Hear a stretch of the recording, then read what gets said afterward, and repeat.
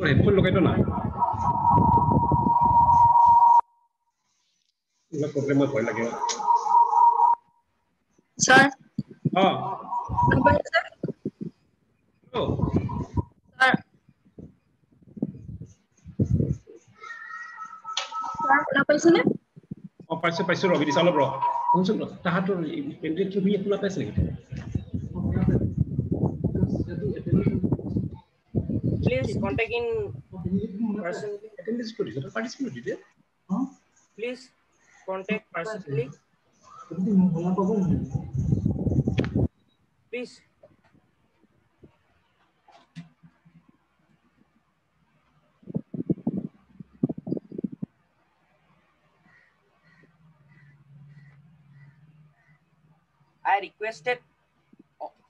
I requested all the panelists to please mute their audio.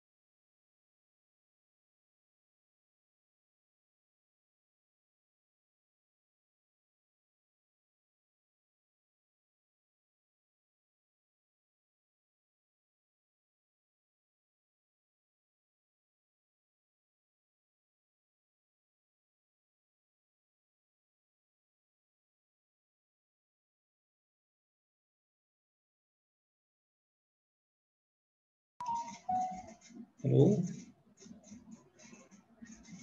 Hello.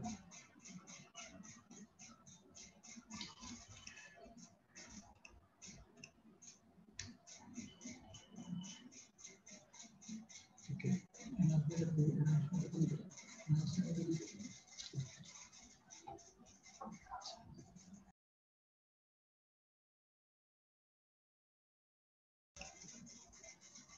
Hello, good afternoon. Am I audible? Hello.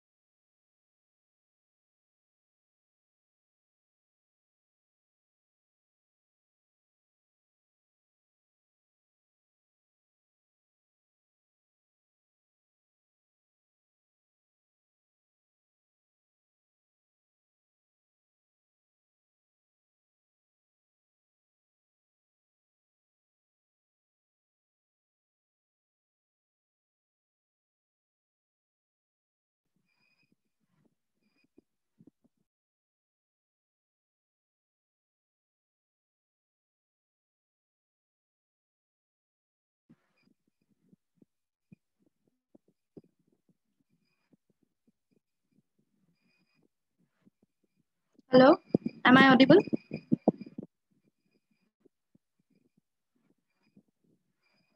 Yeah, Melissa. Yes, sir. Yeah, you're audible.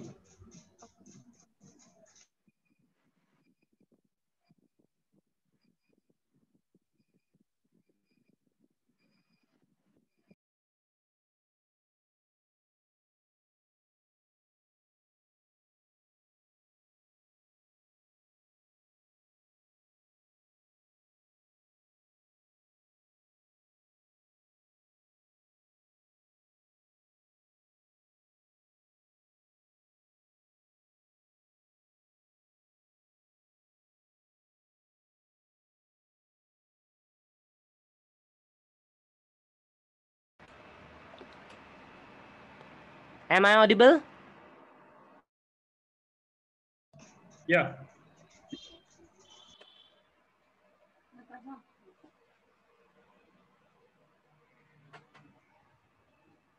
Please write in the chat box if I am audible.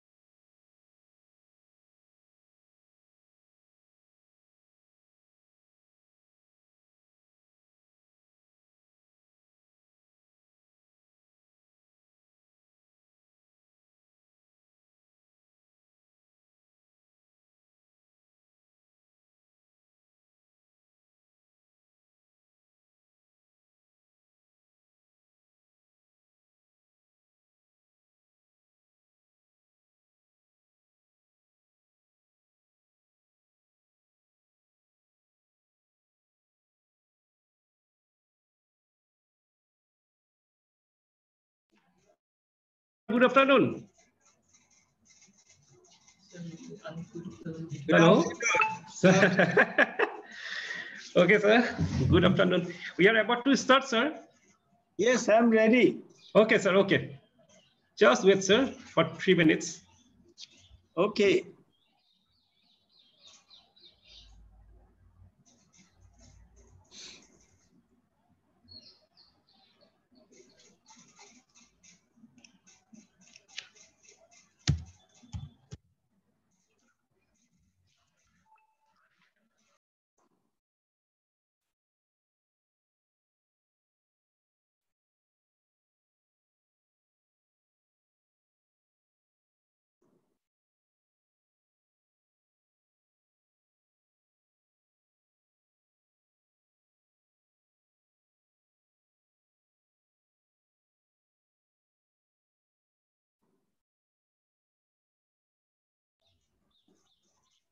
Hello, Kataki sir. Hello, Kataki sir. Yeah, can you hear me? Yeah. Audible. Okay. Thank you. So just wait. Some small Sure. formality. Yeah, some small formalities are there. Okay, sure. Okay, sir. Thank you. Thank you.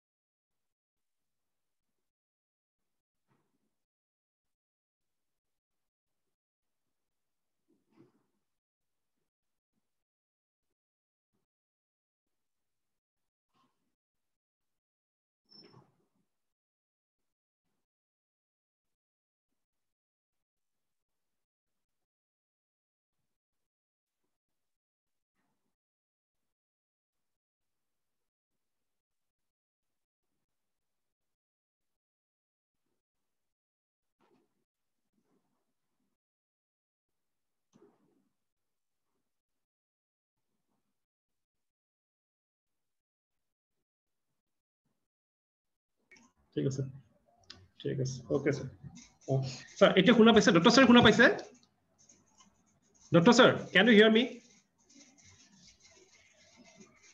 Ranjit Kumar doctor sir hello'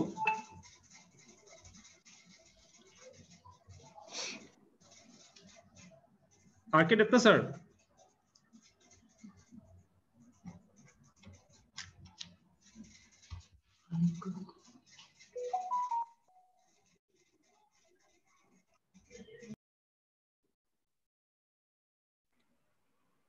Please join RK Datta sir in panelist.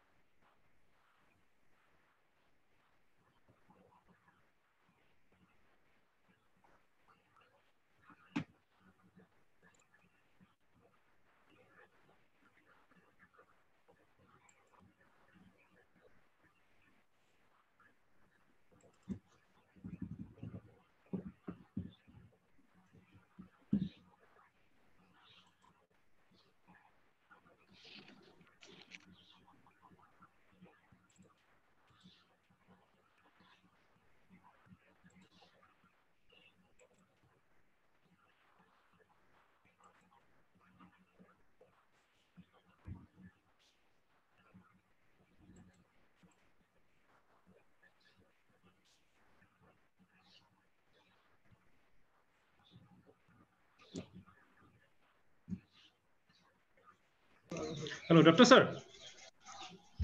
Can you hear me? Yes, I can hear. Yes. Okay. Thank you, sir. Thank you. So Can we you are hear all. me? Yeah. Audible, sir. Okay. So we are all This- set, sir. Yeah, sir. Okay. Actually now we are about to start our session. So BD sir. Yes. BD sir. Yes, sir. Yes, sir. I Okay. can hear you. Start the session. Yeah.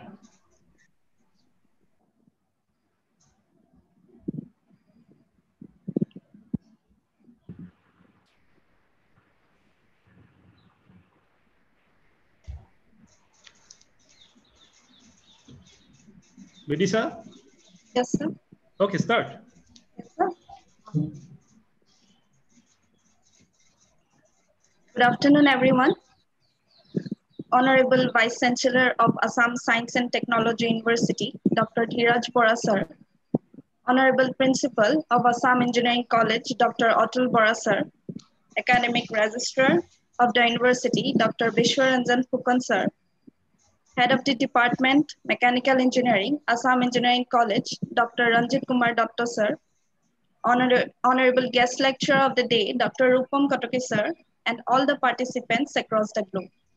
On behalf of the organizing committee, I, Vidisha Setia, would like to extend you a warm welcome to the webinar series on Emerging Technologies in Biofuel Production 2020, organized by the Department of Mechanical Engineering, Assam Engineering College, in association with Assam Science and Technology University under TEQIP III. So biofuel has become the most promising energy in today's world. Due to the depletion of conventional energies, it is gaining more popularity day by day. To spread more light on this topic, this webinar series has been organized. Now, may I now request our Honorable Vice Chancellor, sir, to give a small welcome address to the participants. Over to you, sir. Thank you, Vidisha. Respected Principal, Assam Engineering College,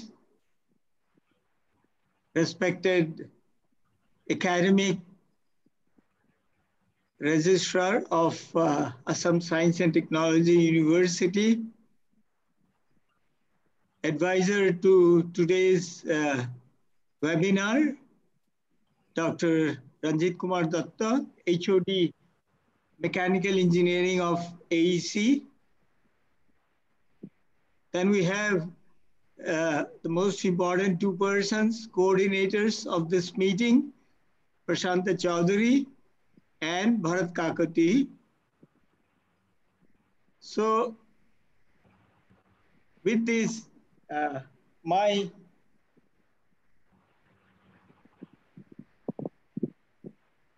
pleasure to participate in this webinar along with all the, I can see more than 150 participants, which are, I assume, the faculties and students of our colleges around, to participate in this webinar series on emerging technologies in biofuel production.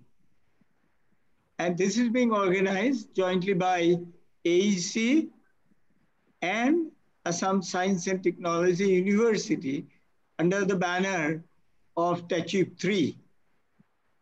TEQIP III has helped us, especially the university, in propagating, interfacing with most of the colleges, schools as well, in the state, in the Northeast, to propagate science on the whole.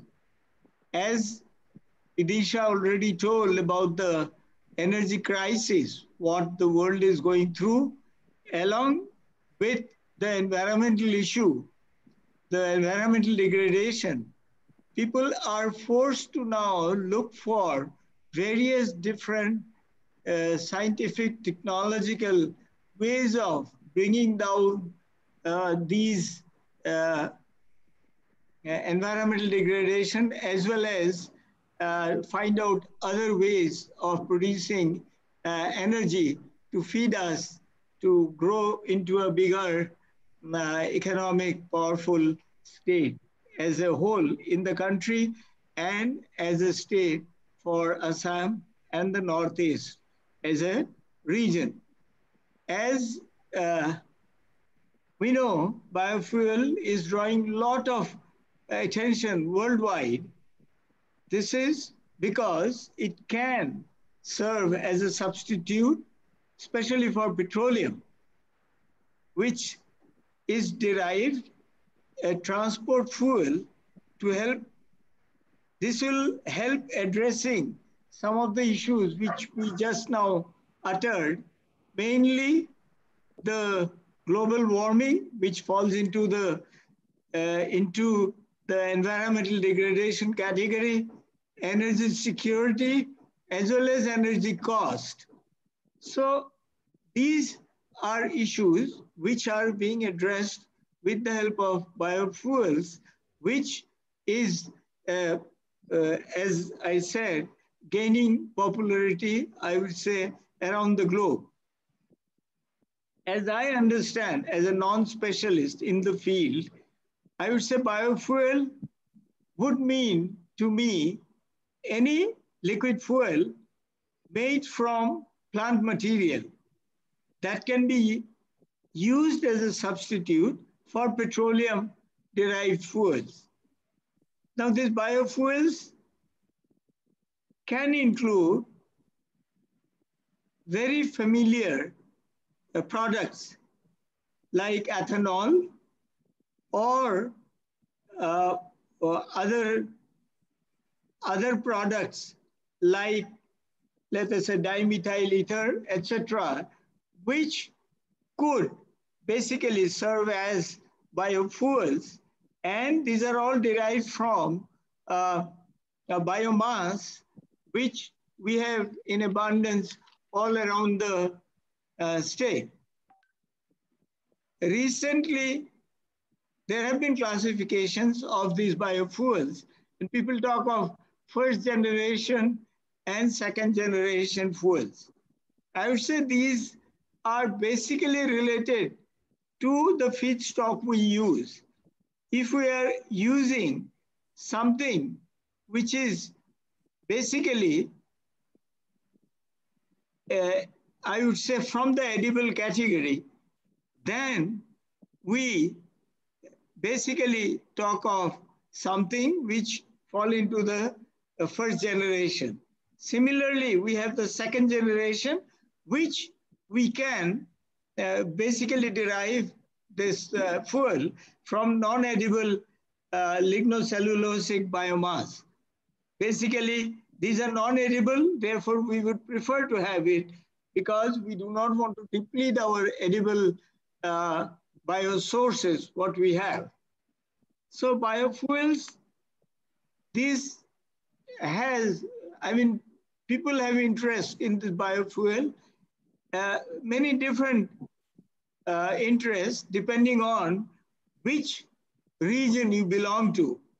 It has very many several reasons, out of which it could be because of the climates are suited to grow these biomass, and therefore I would say that it has a climatic touch to the whole issue.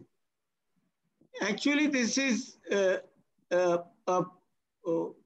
source which is inherently, I would say, rural, and it is quite labor intensive, and it of course has very many prospects of the so-called new employments, what we are really in need of. Now, it needs to look for some inexpensive and more sustainable oil feedstock.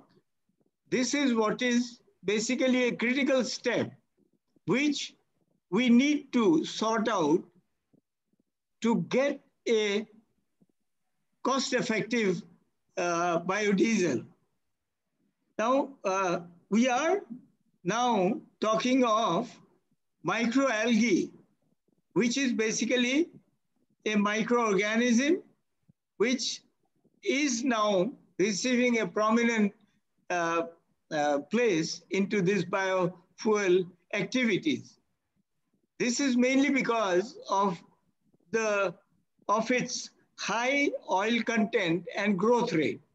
And they have been considered, that is why, as a potential feedstock that can replace the conventional diesel, which we are looking for. So this is something which is now in the offing, and the oil content of such feedstocks can actually, it is usually between, I would say 20 to 50%, but in some cases, this could reach even up to about 80%. So it is interesting that one talks of microalgae cells, which not only contains the oil, but it contains even other things like the protein, the carbohydrates, and the lipids, which extend the application of algae into other areas as well. So these are some very interesting aspects of biofuel, which is being studied, being researched upon by experts all around the globe. Now, let me not go into too many of these general introductory remarks. Now, I would like to say that this is a very, very useful webinar people are holding, where we have actually experts from very many different fields. We have people who talk on the bio waste. Not only that, one would talk of even integration of emerging technologies to have this kind of clean power generation possibilities around us. Not only that, we will be hearing experts on even characterization, the role of characterization in the research of bio-waste conversion, etc., etc. So I am sure all of us will gain a lot. And I thank once again the organizers to call me to participate in this meeting. I do have interest in this area also to some extent. We do have some small experiments which are going on in ASSAM. We have collaborations with AEC and others on this area as well. So I, once again, thank all of you to inviting me to participate in this meeting and give a few introductory remarks of somebody who is very new to this kind of fuel production and fuel consumption. I belong to the other end, actually, which is basically the nuclear energy production and propagation of such technologies. So I thank you and wish you all the best and have a good time during these 2 days. Thank you very much. Thank you, sir. Thank you. Thank you so much, sir, for your kind and inspiring words. Now, I would like to request our advisor, Head of the Department, Mechanical Engineering of ASSAM Engineering College, Professor Ranjit Kumar Dutta, sir, to address the attendees. Sir? Hello. Am I audible, I think? Yes, sir. Yes, yes. Honorable Vice Chancellor of Assam Science and Technology University, Academic Registrar of Assam Science and Technology University, Principal Assam Engineering College, resource persons for the webinar Emerging Technologies for Biofuel Production, the organizers, Sri Prasanta Kumar Chaudhary and Sri Rupam Kataki, participants, and well-wishers for this webinar. I feel privileged to be a part of this webinar which is very useful, and it is a very well-researched area over a long time. But the theme of this webinar, emerging technologies for biofuel production. And we are always eager to learn what are the emerging technologies right now, because we know certain technologies for the production of biofuels, but what are the new biofuel, what are the technologies that have emerged recently for this production of biofuel?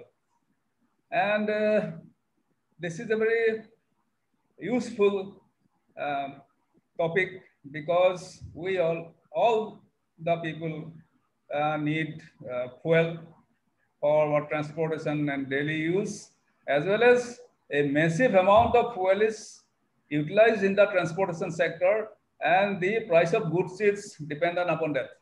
So it affects the masses. So it is quite useful.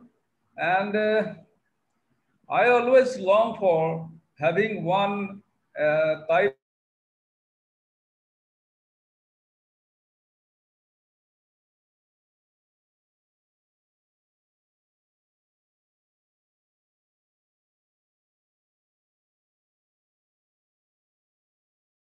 emerging technologies with the selection of right biofuel materials, this one refining of the biofuel, making it environment friendly by the technologies that people, researchers of mankind. Time is quite valuable. It is quite short for a webinar like this. If it is seminar or probably short-term course, it would have been possible for a long time. So I will not take much of your time. I welcome all the participants for this webinar jointly organized by Assam Science and Technology University, as well as Department of Mechanical Engineering, Assam Engineering College. And I hope it will be a grand success. And I bless you all. Thank you.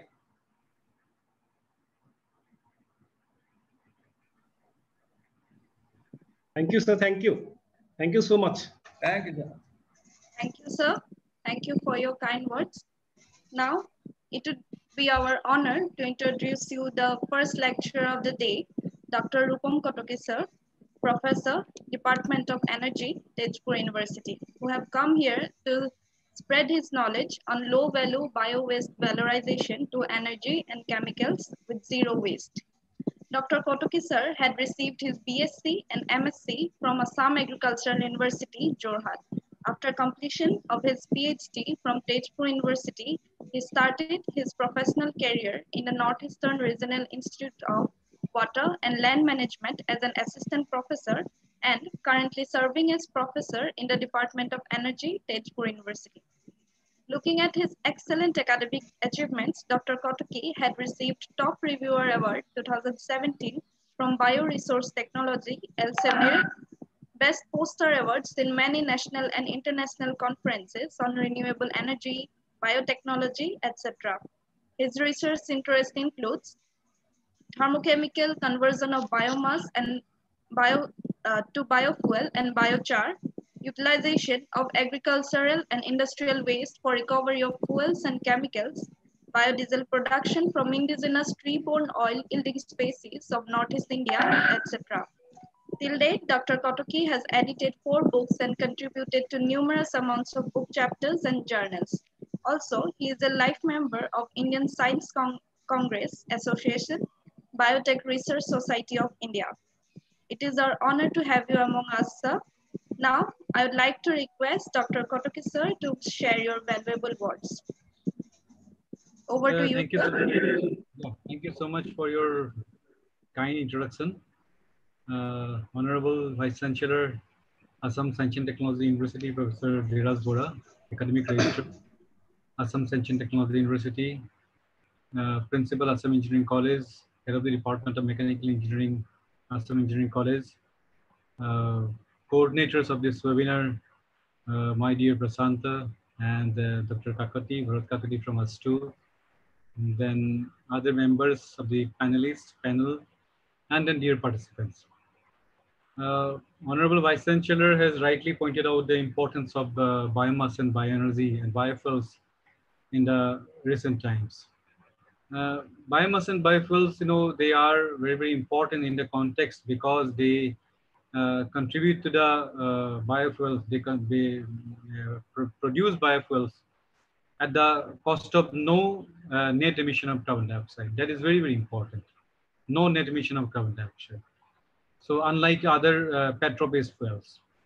And then, biomass and bioenergy has been utilized or used by the mankind right from the dawn of civilization. And then biomass and bioenergy, modern biomass and bioenergy can be, huge, can create huge employment avenues. And then it can rapidly enhance the rural development. So there are so many advantages. In spite of its some several severe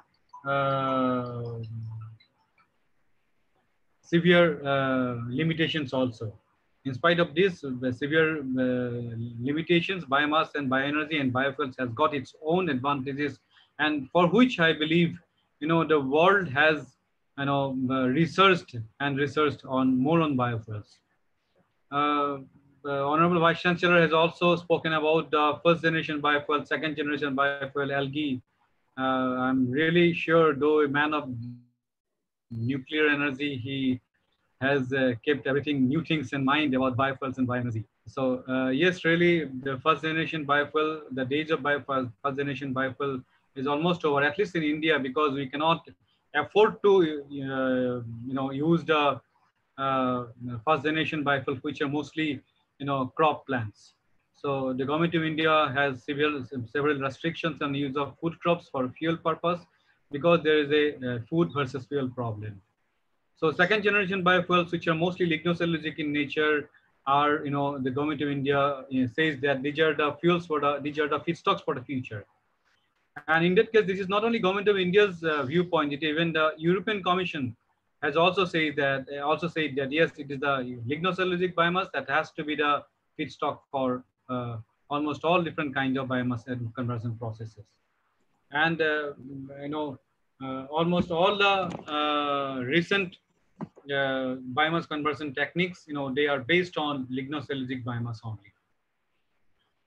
So with this introduction, let me go to the lecture. I'd like to share the screen.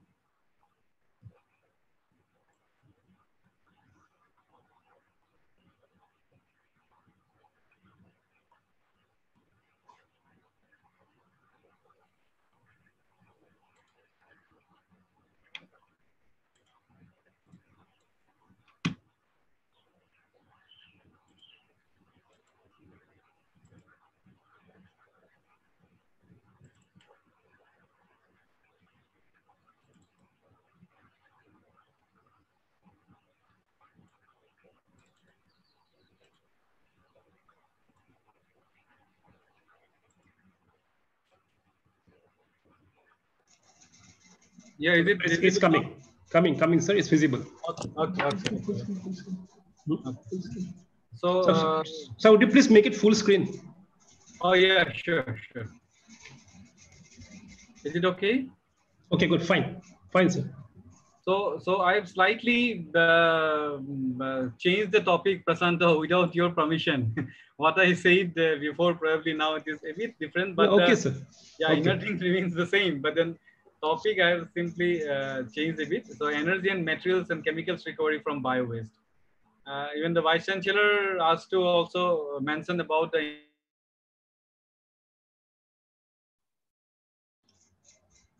Sorry, your sound is not coming.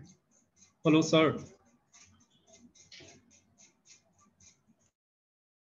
Hello, sir.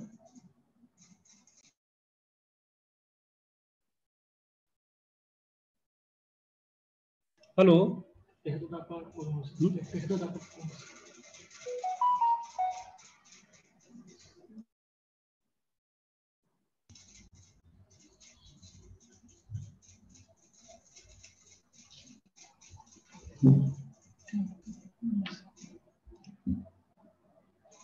Hello, sir.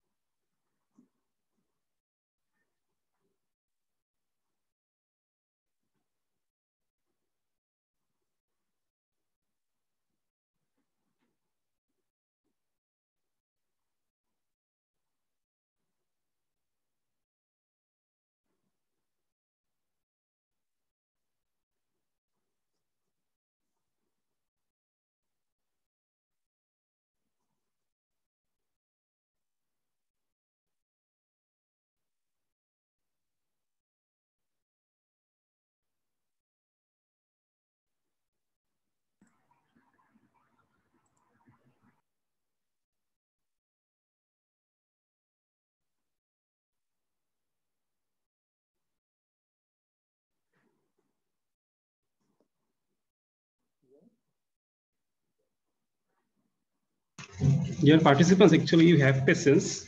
There's a little bit of technical problem from the speaker's side. He's shortly joining. He's shortly joining. That's it.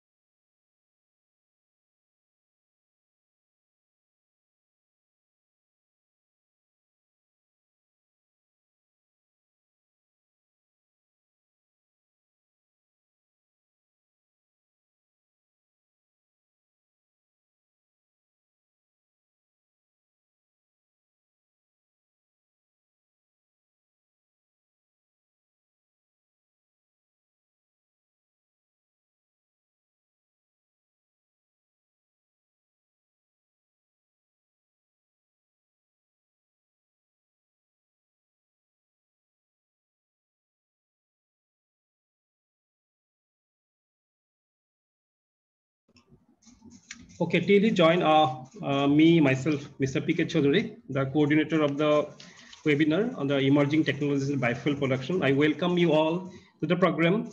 So as we are all aware of the fact that our natural resources are depleting day by day, and there is also the issue that's becoming very serious of the environmental issue due to the use of the fossil fuel.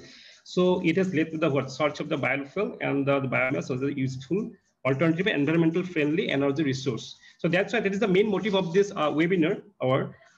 So it will be held in the 2 days, and there will be all total the 4 sessions will be there. All total the 4 sessions will be there, and the people we have borrowed from IIT Guwahati, Tesco University, then NIT Silchar.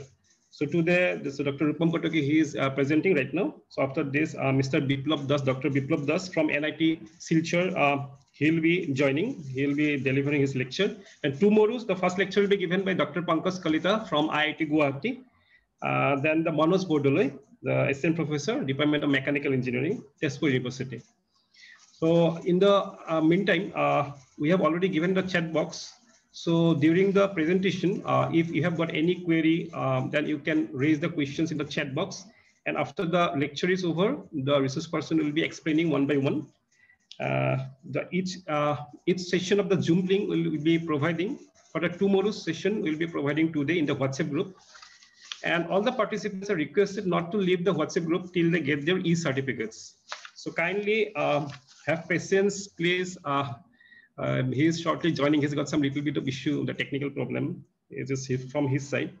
And on successful completion and all the sessions and the submission of the feedback form, all will be given the e-certificates. Okay, thank you.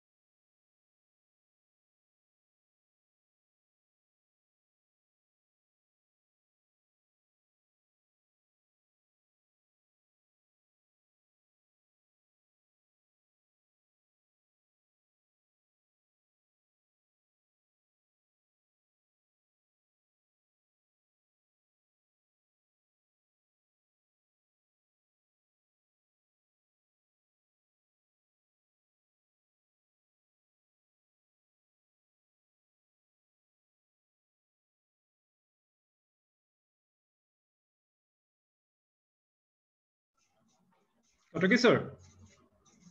Kataki sir. Yeah, I can hear you now. Yeah. Yeah. Sure, it's okay. It's okay. Sorry for that. Actually, today I'm on leave, and that's how I'm running out from home, okay, and sir. that's not the whole problem. Okay, sir. Okay. I'll be very fast. Okay. So I was talking about bio-waste. So bio-waste has got so many advantages.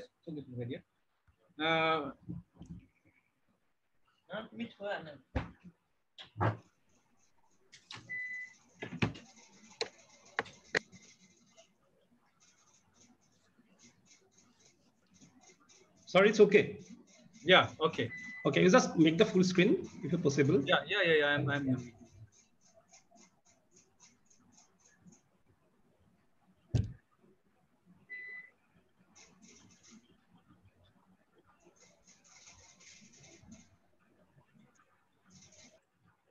Yeah.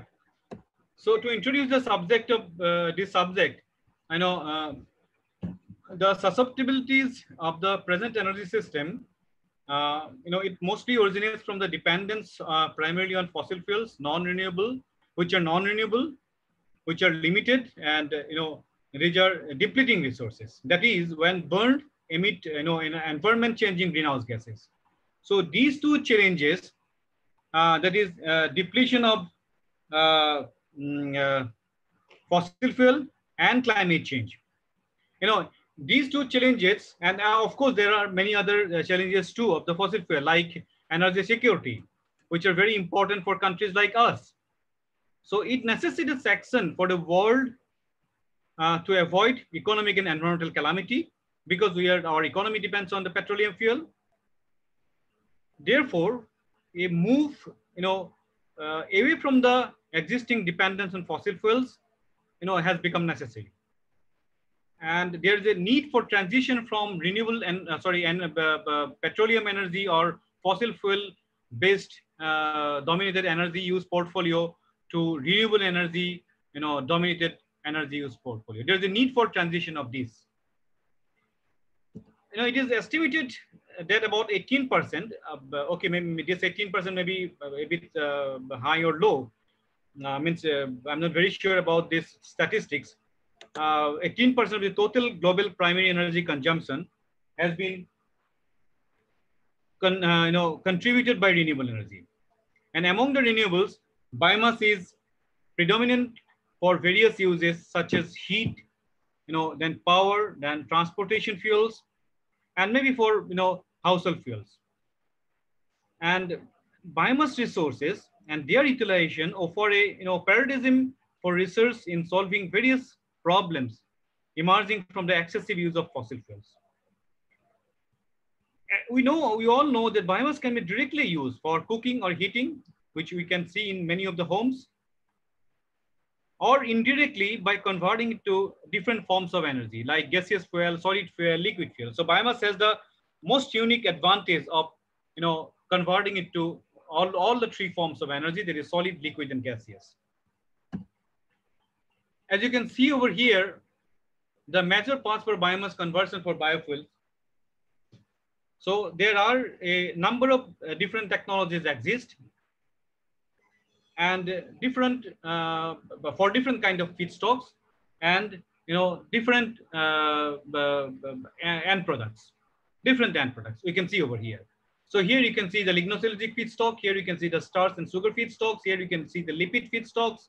So these feedstocks can be converted through different conversion technologies to obtain different kinds of end products. The contribution of renewable energy sources to the total final energy consumption, is a key factor. We all know that in determining the progress of renewables worldwide.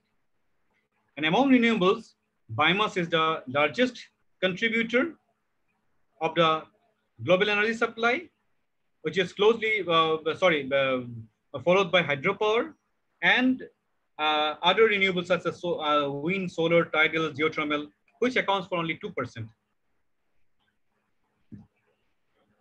Biomass has always been an essential source for energy in India, that we all know, considering the advantages it provides for the production of cooking gas, power generation, and other useful recycled products.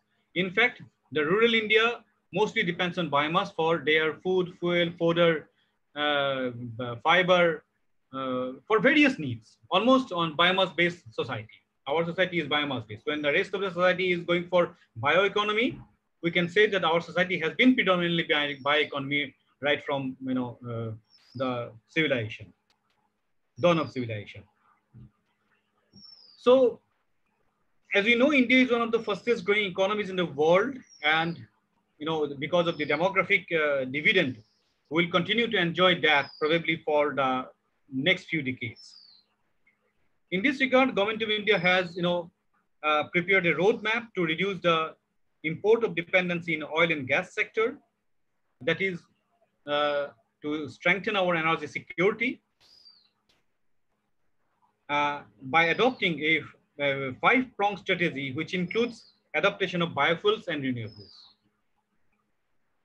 This envisages a strategic role for biofuels in the Indian energy basket.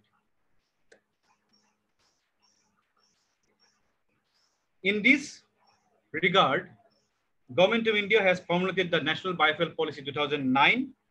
However, due to various constraints, the target of the policy could not be achieved completely, and a new National Biodiesel Policy, Biofuel Policy 2018 was formulated. This new National Policy on Biofuels, or National Biofuel Policy 2018, it builds on the achievements of the earlier National Policy on Biofuels and sets new agenda consistent with the redefined role of emerging developments in the renewable sector.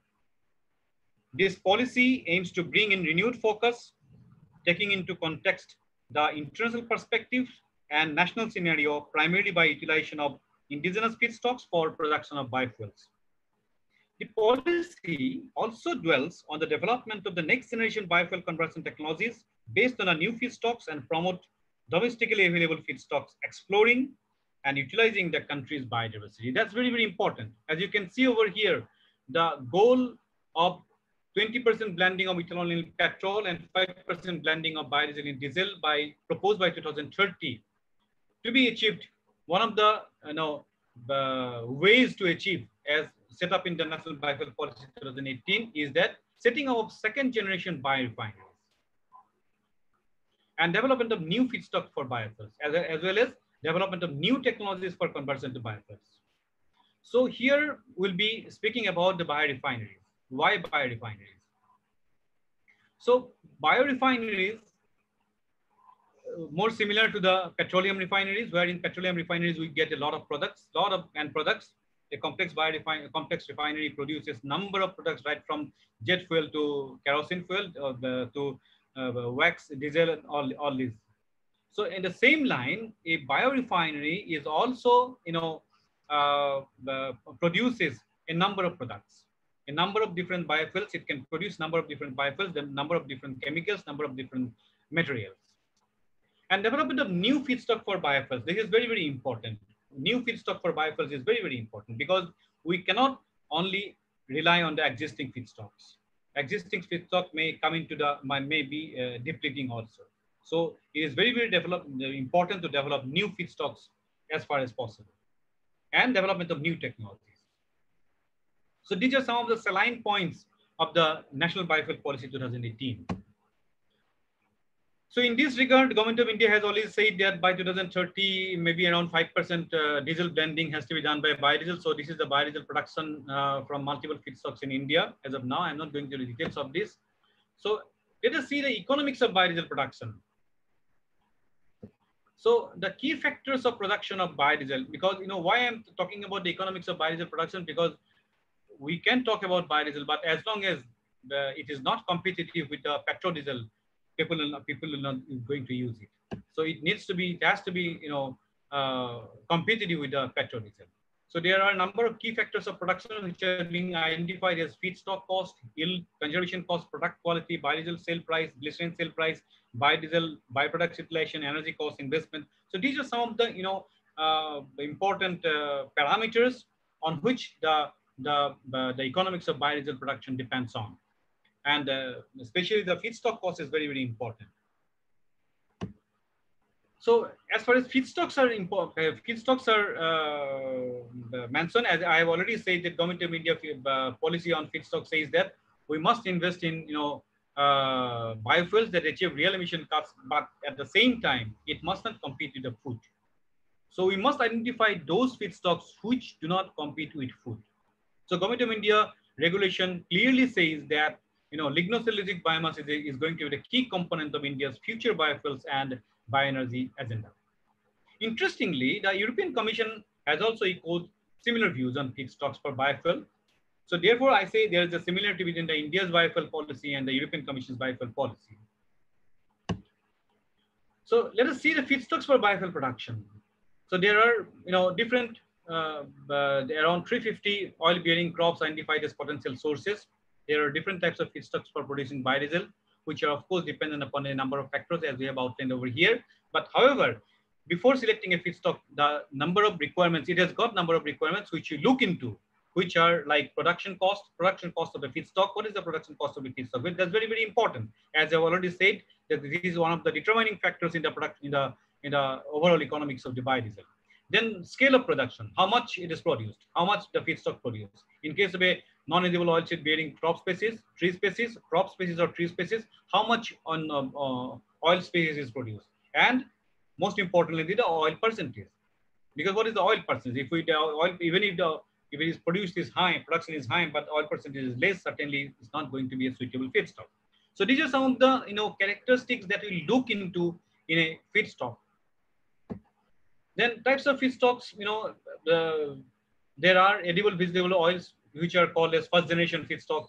Our Honorable Vice Chancellor has also mentioned in his introductory speech, which are rapeseed, soybean, peanut. There are countries which can afford to use this kind of rapeseed, soybean, peanut, sunflower, palm, coconut oil, but we in India, we cannot afford to use this kind of vegetable oils or edible oils, because we are not self-sufficient in these oils. We import edible oils from outside. So to meet the biodiesel requirement as set in the National Biofuel Policy, there is no other option but to depend on non-edible vegetable oils for countries like ours, which are Jatropha caranja. Jatropha caranja are the most sought after or mostly researched tree species Jatropha kranja, sea mango algae, hairofex, etc. Then waste to recycled oil, animal fats. These are also some of the feedstocks which can be utilized. Then, of course, there are edible oil. As you have already said, edible oil as a feedstock has got so many limitations. The first and foremost limitation is the food versus fuel crisis, and it can also lead to the deforestation for making available the arable land for growing the edible oils. So there are number of limitations of edible oil as a feedstock. Then non-edible oil, of course, it has they are has got in against the limitations of edible oils. Non-edible oils has got so much of advantages like easy availability throughout the world, eliminates the competition for food, reduce deforestation rate. In fact, it can increase or enhance the afforestation rate. It is more efficient and friendly. It can be produce local employment. So there are a number of benefits of non-edible oil species, and some non-edible oil plants and their estimated yields are given over here. There are many more, but then just a beginning introduction. Then these are some of the non-edible oilseeds and their properties on the produced biodiesel. These are some of the non-edible oilseeds which are being researched throughout the world. We have around shown over here 40 different tree species. Out of that, maybe around 8 to 10 species we have worked in our department, in the Department of Energy at TEQIP University. We have been also working on biodiesel, different types of biodiesel feedstocks. So around 40 different tree species. There are many more, I believe, but then only we are showing over 40 over here. So these 40 different tree species can be utilized for biodiesel production, and their biodiesel properties are very, very favorable for use in the engine without any modification. Then in our quest for new feedstock, as pointed out in the National Biofuel Policy 2018, Government of India says that we must identify new feedstocks. So in our quest for that, we try to find out the potential tree-borne oilseeds of Northeast India, because as you know, the Northeast India has a the biodiversity hotspot, and then we try to find out the potential tree-borne oilseeds in Northeast India. So as you can see over here, we inventorized around 48 different tree species from the 2 states of Assam and Arunachal Pradesh, and I believe there are many more this kind of non-edible oil yielding tree species if we can inventorize throughout the Northeast India. So these are the these are oil yielding tree species. Of course, there are a lot of works to be yet to be done. We have just tried to see their oil content, but then the quality of the oil, and then their conversion ability, then their biodiesel characteristic. A lot of work has to be done, but in a preliminary work, we have identified these 48 tree species. Or rather, we have inventorized these 48 different tree species from the 2 states. So, of course, there are a few limitations of non-edible oilseeds also, because they are scattered. First of all, their feedstocks are scattered. They are not plentifully available enough in a single space. So this is one of the major drawbacks of non-edible oilseeds. And then biodiesel derived from vegetable oils and animal fats has a relatively poor performance in cold weather. So these are some of the technical problems also. But at the same time, keeping in mind the advantages of non-edible oils it offers, I believe we have no other option but to go for non-edible oilseeds for biodiesel production. Then algae as a feedstock for biodiesel production, the Vice Chancellor has already pointed out that the algae has got high photosynthetic efficiency, high growth rate and productivity, high oil content. This is true. This algae has got algae is a very promising feedstock as far as their high photosynthetic efficiency is concerned. Growth rates, productivity, oil content are concerned. That is true. But at the same time, algae also has got some of the obstacles, right? Like high production cost, requiring high oil yielding algae strains, and requirement of large scale bioreactors. So these are some of the limitations of or obstacles of algae as a feedstock for biodiesel production. But in spite of this, they are considered as promising feedstock. Of late, the Government of India has started a new program which is called RUCO, repurpose use cooking oil, where Government of India says that the cooking oils, after a number of cooking, it develops some polar compounds which are toxic to our human body. So these oils actually are not consumable, but then the eateries and restaurants, they keep on using this, which are, which can be harmful to human body. But then unless and until they have a proper use of this cooking oil, it cannot be also expected that they will stop using these oils. So the RUCO tries to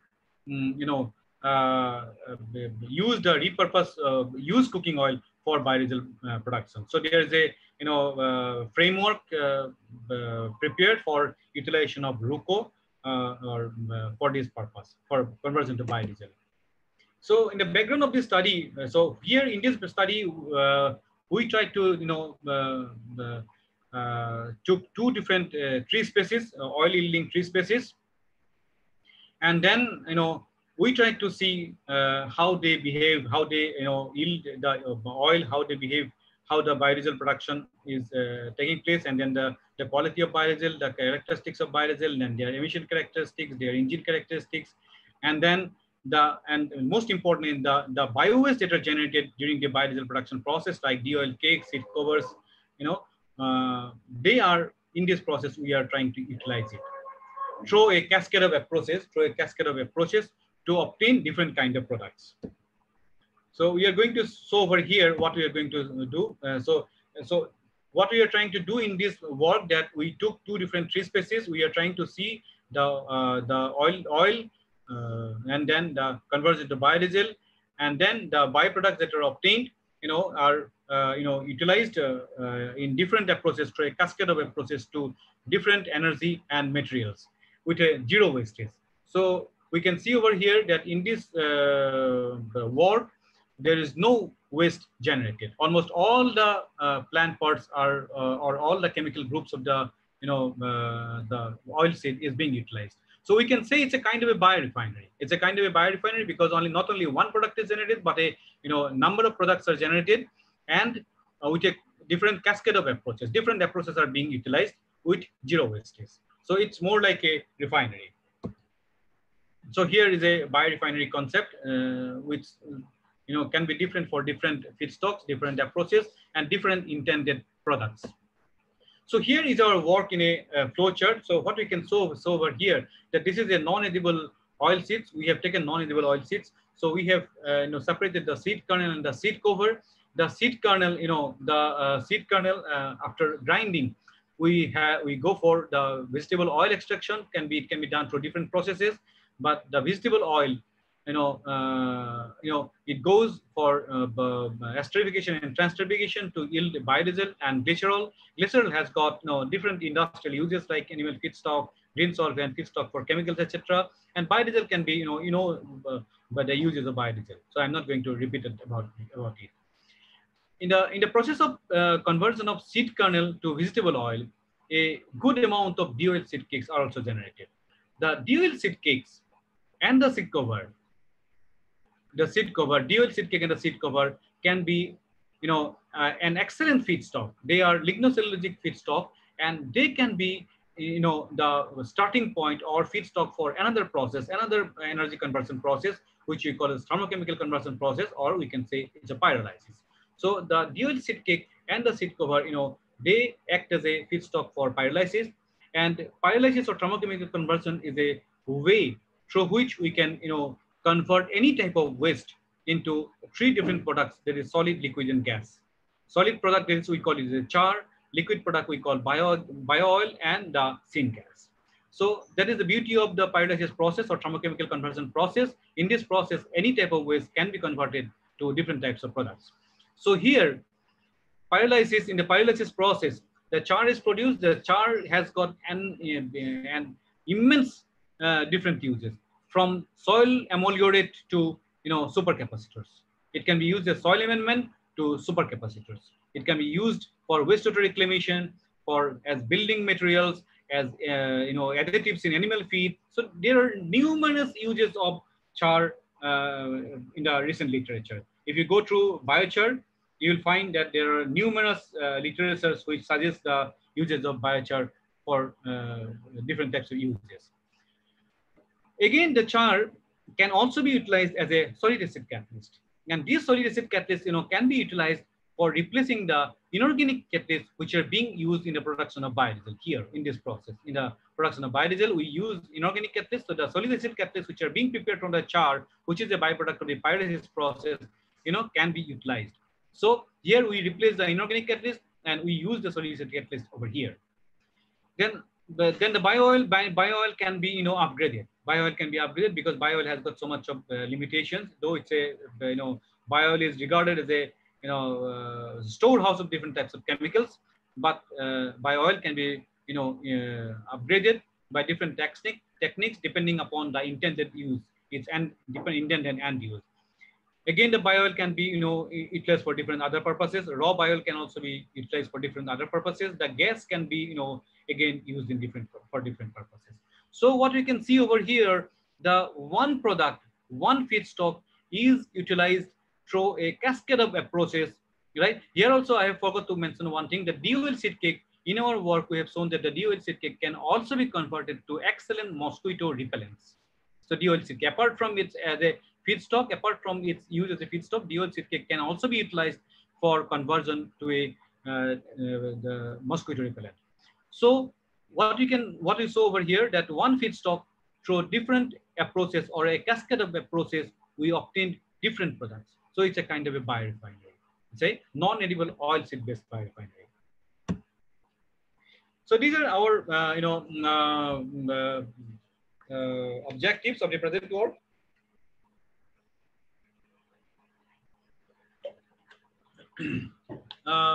Biodiesel production from selected feedstock, then characterization of biodiesel in blends, then engine performance test, then valorization of the byproducts as feedstock for pyrolytic conversion to biodiesel, biofuel, assessment of insecticidal and herbicidal property of biodiesel byproduct, and the introduction of byproducts of biolysis, that is biochar, as a base material for catalyst preparation and its use in biodiesel production, which I have just now mentioned. So here there are different biorefinery approaches. I am just giving a hint of the different kind of biorefinery approaches depending upon what is your feedstock, and then the process, and then the intended products. So I'm not going into the details of the different biorefinery approaches, but you will get in literatures the different types of biorefinery approaches, which are the currently a hot cake in the research domain. So these are some of the works that has been carried out in the form of biodiesel production. There are a number of works that has been reported from our university department. I'm not going into the details, but what I say that biodiesel production is not a new thing, which has been investigated by a lot of researchers in the past, in the present, and will be in the future. So it's not a new thing. So engine performance tests has also been done by many of the researchers throughout the world and in Assam also. Then pyrolysis of byproducts of biodiesel production has also been taken care of. Number of workers have also, taken the byproducts of biodiesel production for pyrolysis, pyrolytic conversion. So number of researchers have also carried out bioefficacy tests using herbal mosquito repellents. Even mosquito coil from DOL seed cake of Karanja and Jatropha against Aedes aegypti larvae was also being taken care of or carried out. Acid catalyst from biochar for biodiesel production is also carried out. So what we can see over here is that almost all works are carried out in different manners. So different researchers or previous researchers have taken single piece of works in different feedstocks. But here the beauty of our work is that we have taken one feedstock and we try to convert the original feedstock or original biomass into different products through a cascade of approaches in a one set of experiment, in a one portfolio. So this is what we have done. Non-edible oil seeds, as I have already shown, non-edible oil seeds to seed kernel to vegetable oil to biodiesel, and then the DOL seed cake. DOL seed cake goes for mosquito repellent. Again, the DOL seed cake and seed cover can be feedstock for pyrolysis. The pyrolysis we get char, bio-oil, and biogas. The char can be utilized for solid acid catalyst, which is used again for replacing the inorganic catalyst for production of biodiesel. So we use different cascade of approaches and we get different types of products. So here are the two the species, Cascabella tivetia, the common name is Korobi and Assamese, and in English, yellow oleander. Here some of the botanical description of the tree species. Here is Magnolia sampaka or Titasapa in Assamese and Champak in English. And here some of the botanical descriptions. I am not going into the details of it. And this is the conventional methodology for biodiesel production and oil extraction and biodiesel production. So you all know about it. I am not going into the details about it. This is the methodology for thermochemical conversion. So the dried seed cover and the dual seed cake, they are dried and grounded. Is the thermochemical conversion of pyrolysis setup, laboratory pyrolysis setup, upon which we get the bio-oil equextraction and the biochar. So these are the methodologies for the thermochemical conversion part. And then let us go one by one part. We are going to discuss the 4 different parts of this work. So the first part, the conventional part, of course, the conventional part. Prasanta, I am audible, right? Yes, sir. Yes, it's going Okay, fine. Okay. Thank you. My video is off, right? Yeah. Okay. No problem. As you wish. Okay, no problem. Here is the fatty acid profile of the the Cascabella tivetia.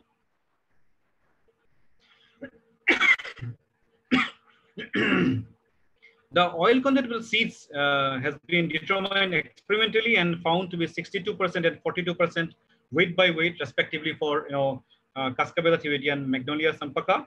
And then the vegetable oil of Cascabella tivetia contained around 35.30% saturated and 64.69% unsaturated fatty acid. While Michaelia champaka oil contained around 22.50% unsaturated oil and 77.50% unsaturated fatty acid.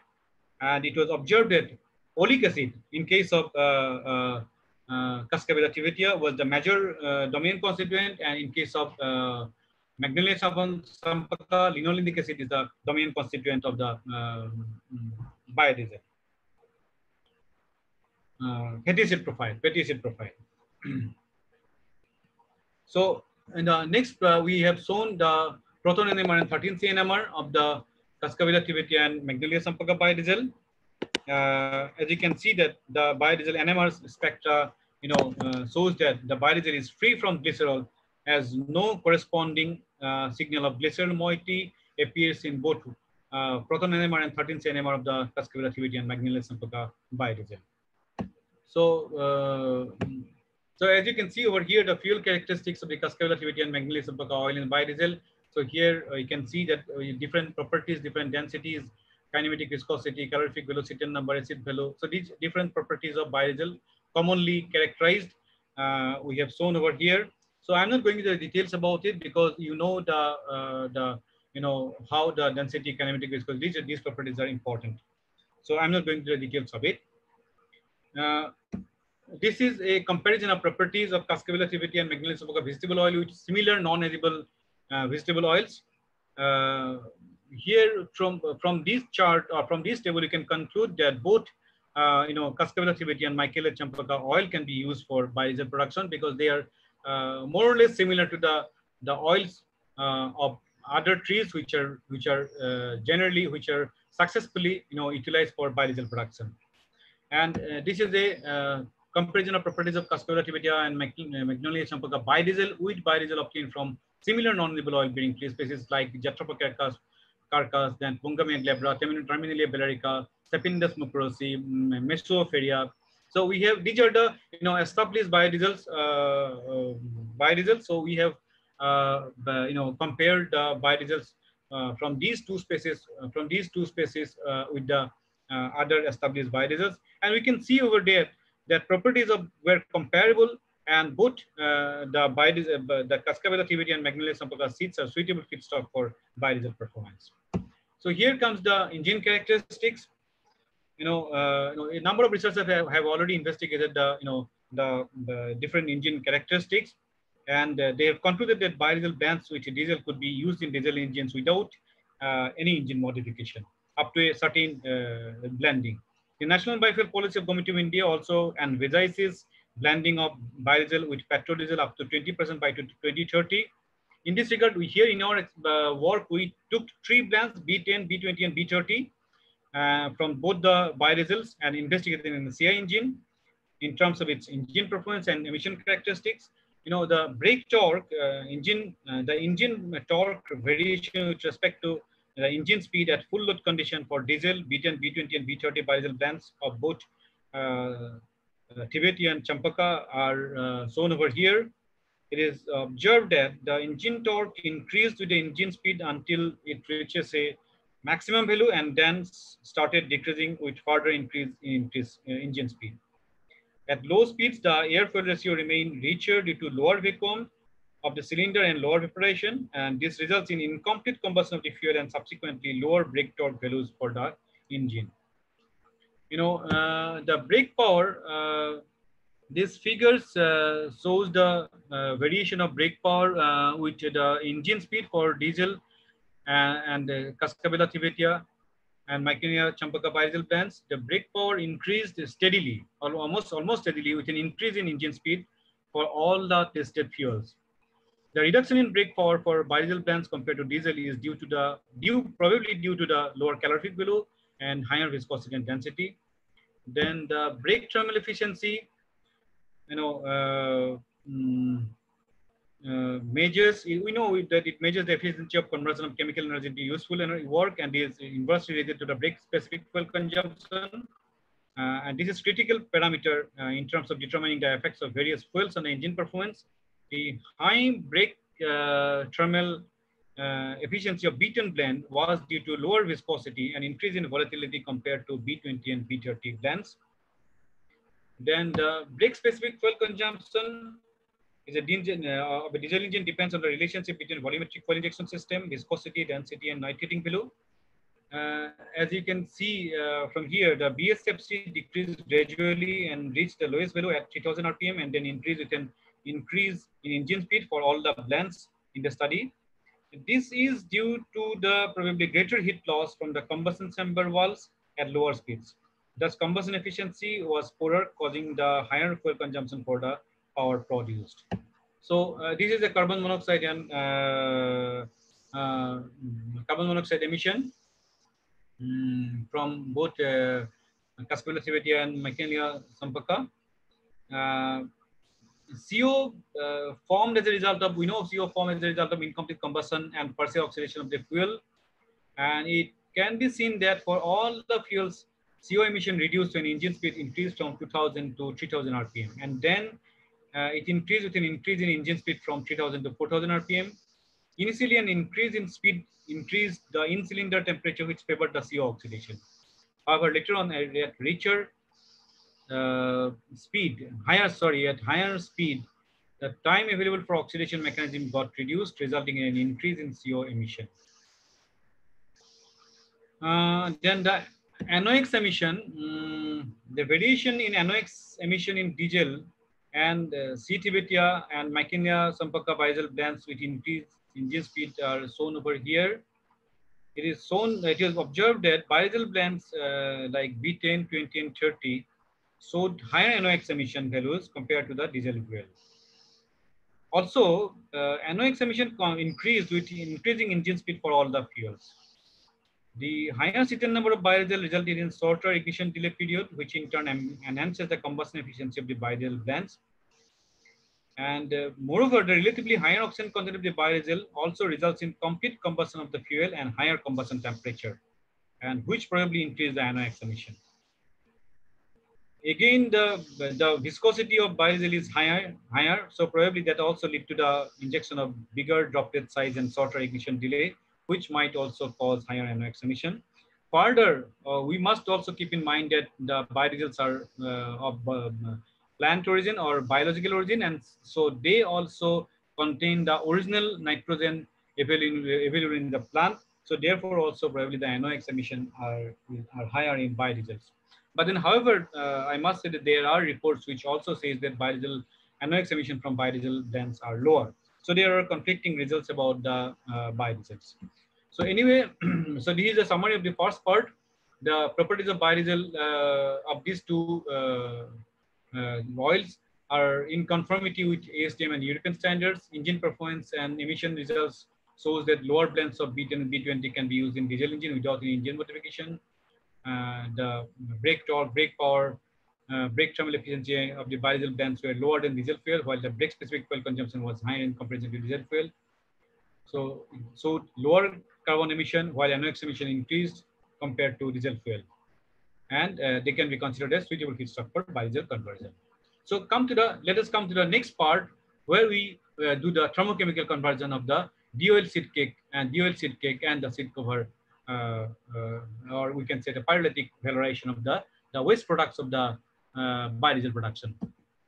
So here are the physicochemical characterization or properties and the methods and apparatus used for the physicochemical properties. The experimental setup over here, the laboratory thermochemical conversion or laboratory pyrolytic setup, the dimensions of the reactor, the operating conditions, and the products are shown over here. Then the sorry.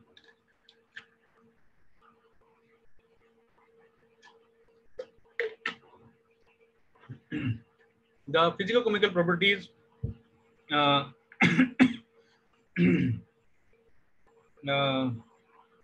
physicochemical properties of the CTDC, CTSC are shown over here.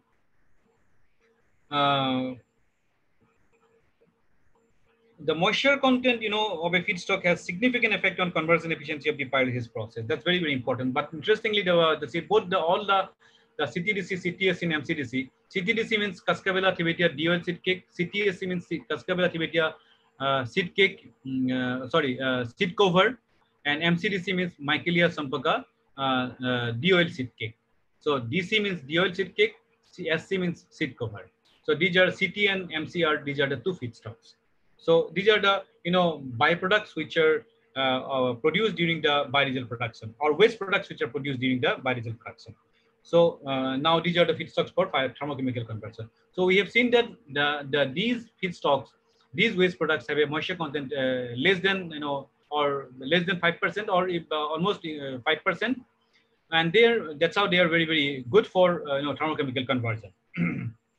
Generally, for thermochemical conversion, we say that a feedstock should have less than 10%, 10 weight percent of moisture content to ensure rapid heat transfer rates in a pyrolysis reactor. Then it can also be observed that the biomass samples contain higher amounts of carbon and oxygen as compared to hydrogen. The lower amounts of nitrogen in the sample suggest that NOx emission would be lower, and thus the environmental impact would be reduced. The higher amounts of hydrogen and oxygen compared to carbon reduces the energy content of biomass compared to the fossil fuels, as lower energy is contained in carbon, oxygen, and carbon hydrogen bonds than the carbon-carbon bonds. The MCDC biomass has a lower calorific value than the CTDC biomass, which can be attributed to the higher O/C ratio of the MCDC and then the CTDC biomass. So, and then the compositional analysis like the lignin, cellulose, and hemicellulose, these are the major building blocks of plant cell wall, and that's how they are very, very important as far as their conversion in pyrolysis is concerned. So now let's see the thermal degradation or thermogrammetric analysis of the CTDC, CTS, and MCDC feedstocks. As you can see that there are three distinct stages. If you can see, there are three distinct stages of biomass degradation. Then the product yield, if you can look at the product yield, pyrolysis yield of the pyrolysis product yield of CTDC, CTS, and MCDC, it can be observed that with an increase in pyrolysis temperature from 400 to 600 degrees Celsius, the biochar yield decreased as the organic material present in biomass decomposes more at higher temperature, resulting in the release of volatile material. Then the bio-oil yield increases, corresponding to a rise in pyrolysis temperature from 400 to 500 degrees Celsius, while the yield decreased to the final temperature at the final pyrolysis temperature of 600 degrees centigrade. The lower yield of bio-oil at 400 degrees centigrade was due to the fact that at lower temperature, complete pyrolysis of biomass could not take place, and thus yielding lesser amount of bio-oil. However, at higher temperature also, the bio-oil yield decreased due to the secondary cracking reactions of pyrolysis gases, resulting in higher gas yield and subsequently the lower yield of bio-oil. So we obtain higher bio-oil yield at 500 degrees Celsius. and therefore the bio-oil obtained at 500 degrees centigrade were taken for further consideration. So in the next slide, we saw over here the physicochemical properties of the bio-oils obtained from the 3 different feedstocks. The elemental analysis of this feedstock, there is carbon, hydrogen, and nitrogen, exhibits that oxygen content in bio-oil is lower than that in the original biomass feedstock. The significant decrease in oxygen content in a bio-oil is favorable, as higher oxygen content decreases the calorific value of the bio-oil. Further, it can be observed that bio-oils have higher carbon and hydrogen content compared to the original biomass feedstocks, which indicates a higher energy density of the bio-oils. The density of bio-oil was found to be higher than that of the transportation fuels. That is almost always a problem or limitation of the bio-oil. The higher density of bio-oil adversely affects the pumping and injection in an engine at lower temperature, and thus the prospect of blending bio-oils with transportation fuels needs to be explored.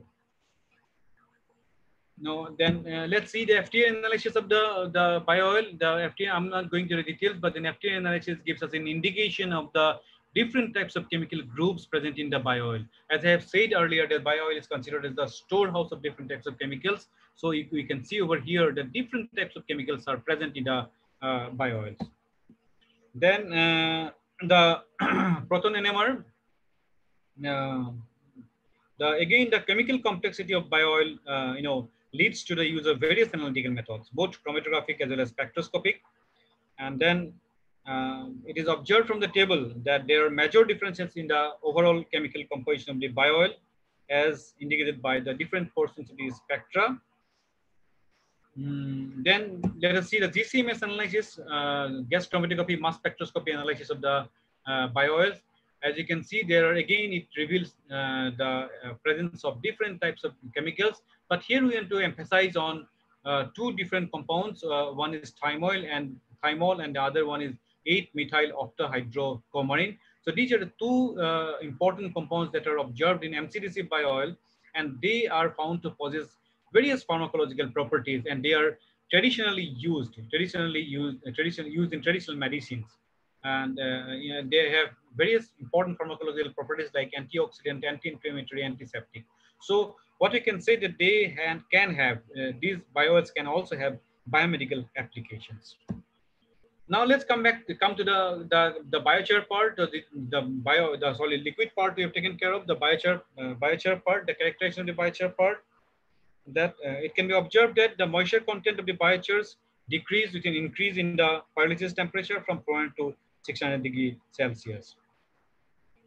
I'm only talking about the major points.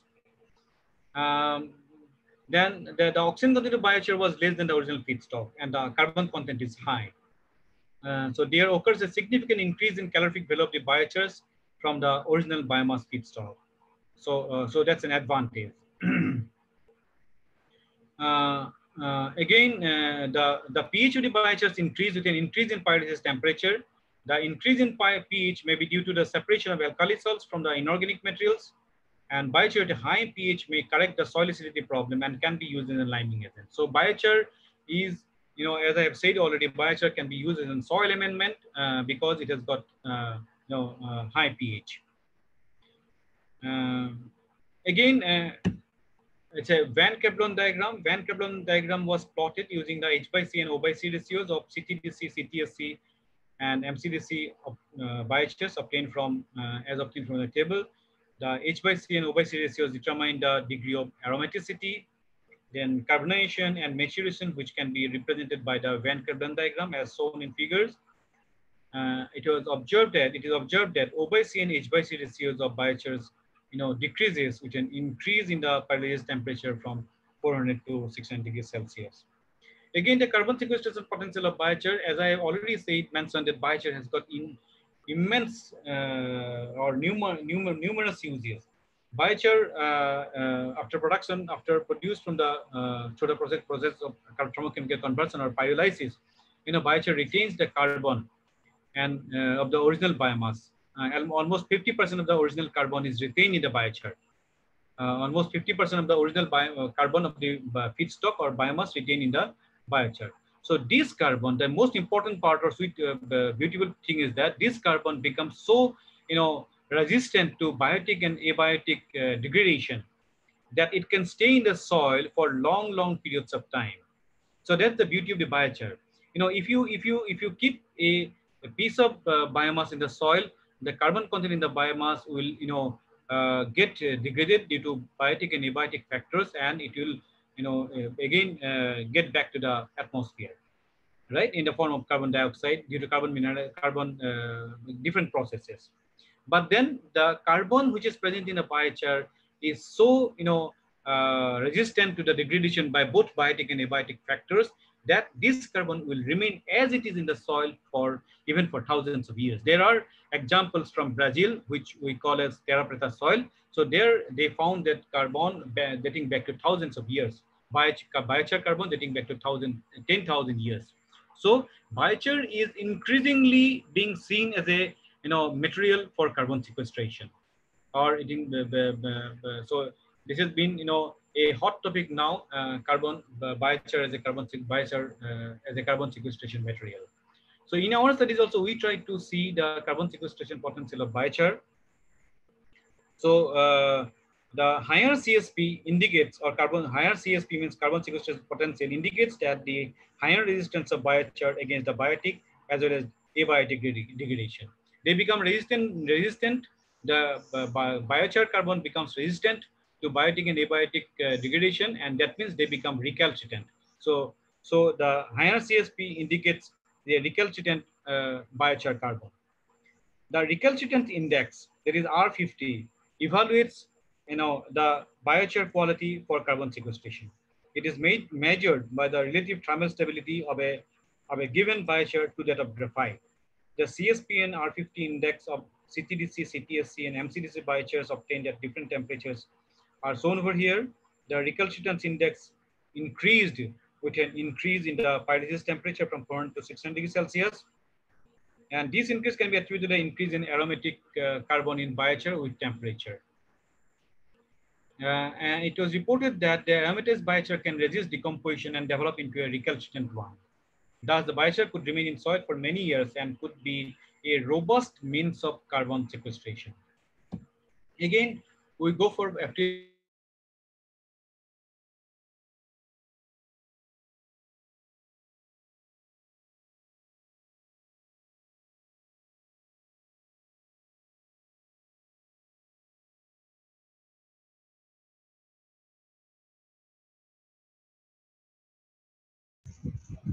Hello. Hello.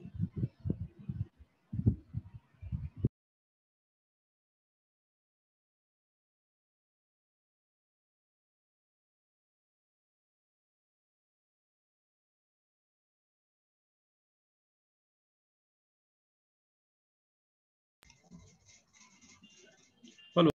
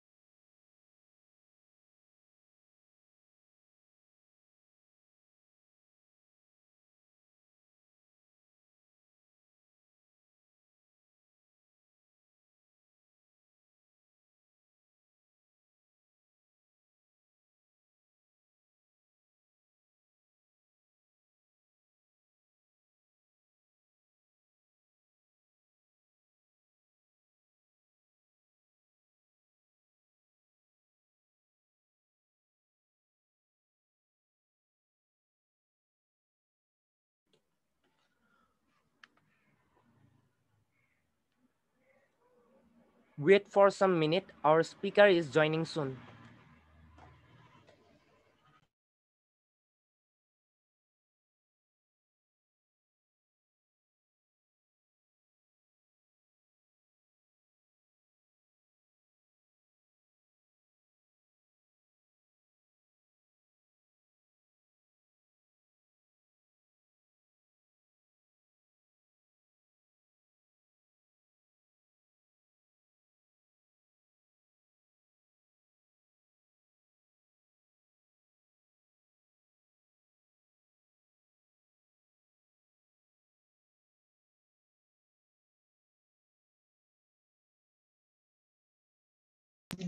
Hello, dear participants. It's extremely sorry for the inconvenience.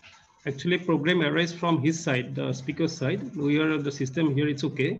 So he has apologized. So he'll be joining shortly. Please have patience.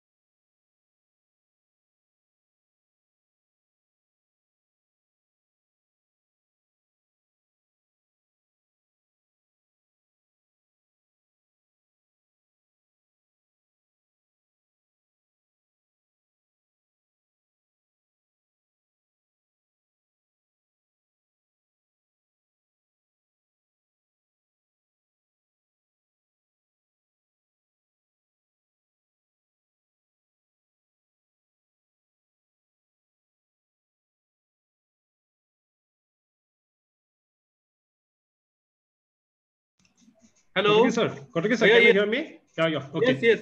Okay. I'm going back again. Sorry for the disruptions. Okay. Please carry.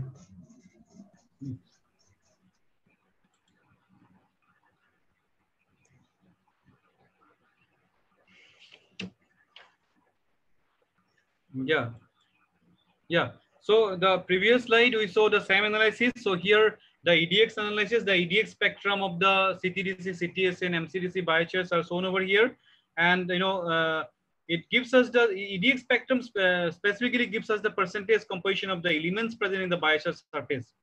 And then it is observed that biochar produced at higher temperature contained higher amounts of carbon together with small percentage of oxygen.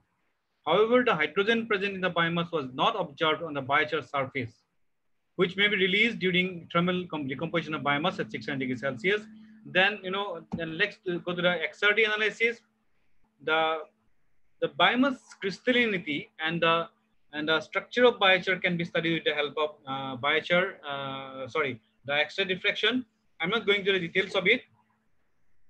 Then the overall summary from this part is that we got maximum bio-oil yield of 29.11%, 26.18%, and 29.30%, less than 30%, of course, for all the three different feedstocks at 500 degrees Celsius with the heating at the 40 degrees centigrade per minute. Bio so higher calorific value than the biomass. And then compounds like thymol and 8-methyl octahydrocoumarine, and they suggest that it can have biomedical applications. Bio-oil can be used as biomedical applications. Then biochar with high pH can be used as a used for correcting the soil acidity in the acidic soils of Northeast India. Then the third part of the work, which speaks on the DOL seed cake to mosquito repellent. So we used DOL seed cake as a mosquito repellent. So let's start with the work. The materials used are MCDC, Michaelia champaca DOL cake, and Cascavella tibetia DOL cake. And we took some other ingredients as well for preparing this mosquito repellent. However, I'm not divulging the other ingredients because we are in the process of filing a patent. We are thinking about a patent if we can. So we're not divulging anything on this right now. So and the mosquito repellent that were produced were used against Aedes aegypti and Culex mosquitoes. And then the work was done at Defense Research Laboratories at Tejpur, which is near to our university. And then they were found to be quite comparable to the commercial coils. Here the knockdown effects of mosquito repellents with CTDC, MCDC, and CTDC plus MCDC. So we took three combinations of the active ingredient, that is CTDC, Cascavella tibetia DOL cake, Michaelia champaca DOL cake, and CTDC and MCDC DOL cakes in 1:1 proportion. And along with other ingredients, we try to see their knockdown effects of these three combinations. And here also the knockdown effects of against the Culex mosquitoes. Here the mortality of different concentrations of active ingredients against Aedes aegypti and Culex mosquitoes. So the most important part is that the summary from this work is that the bioefficacy results shows 63.33, 59.71, and 71.25% mortality with KD50 values of 46.15 minutes, 60.41 minutes, and 57.14 minutes respectively for the mosquito repellents. Containing 30% Cascavella tibetia and Michaelia champaca DOL cake individually and 35% in combination. The mortality of these two mosquitoes were higher when CTDC and MCDC were used in combination as active ingredients. The last part of this work is here where we are converting the char obtained in the process of pyrolysis into a solid acid catalyst, and this solid acid catalyst is being used to replace the inorganic catalyst being used in the vegetable oil esterification and transesterification to biodiesel. So this is the last part. Sorry. So this is the methodology.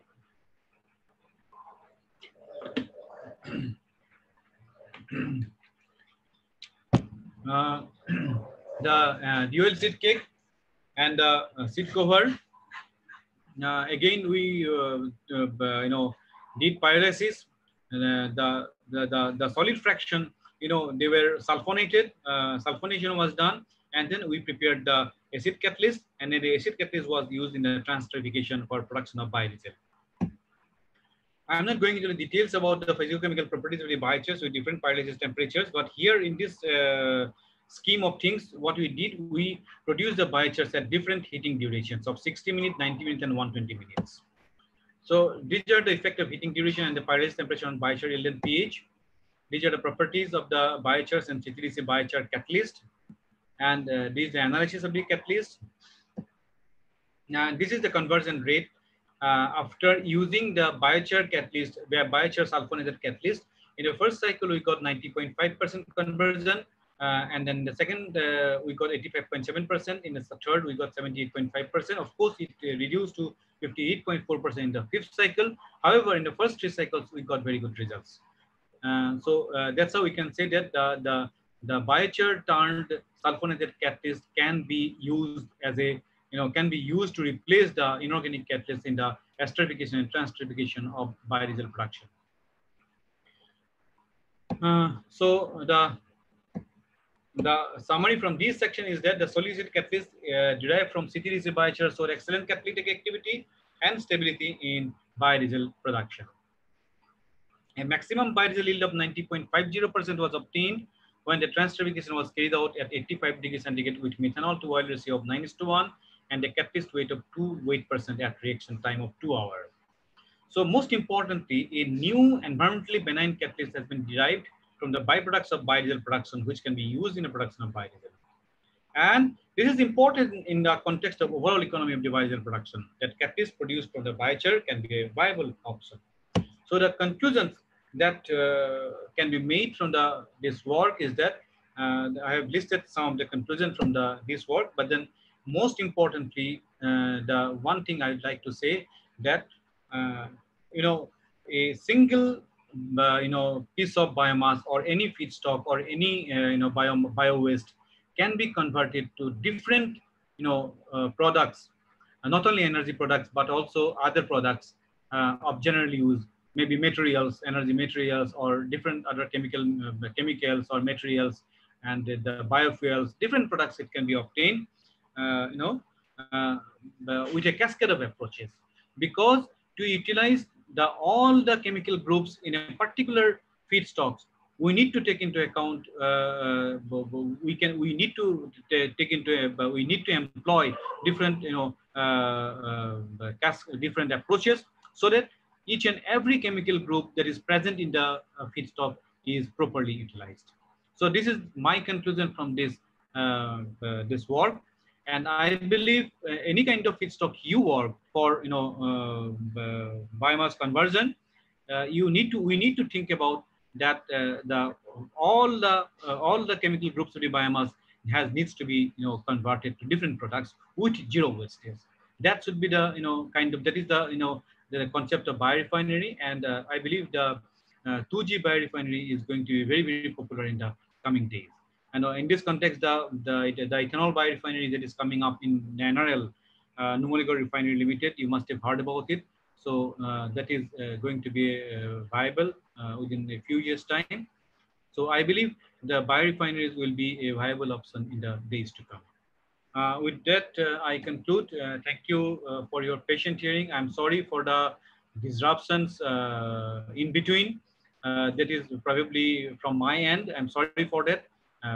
And then I thank the coordinators, Prashant Chaudhary, and then Dr. Rupam Kataki, and then all the organizers of this webinar series for kindly inviting me to this webinar and giving me a chance to present our work before you. I hope you are benefited by our work, And you will also take up some kind of work on biomass conversion and biorefinery, which I believe is very, very important for our future generation. With that, I conclude. Thank you. Okay, thank you, Kataki sir. It was a very valuable talk and informative talk that we have placed today. And I think I'm quite definite the students and all the faculty members, the research scholars, they'll be benefited from this talk. Now, there are some few queries. If you can permit, we can take them.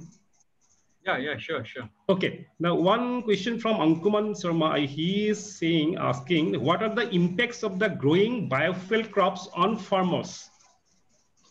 On farmers. On farmers, yeah, that's what. Farm. I believe. Okay. Farmers, yeah, farmers. Commercial scale biofuel production has not much come up in our country.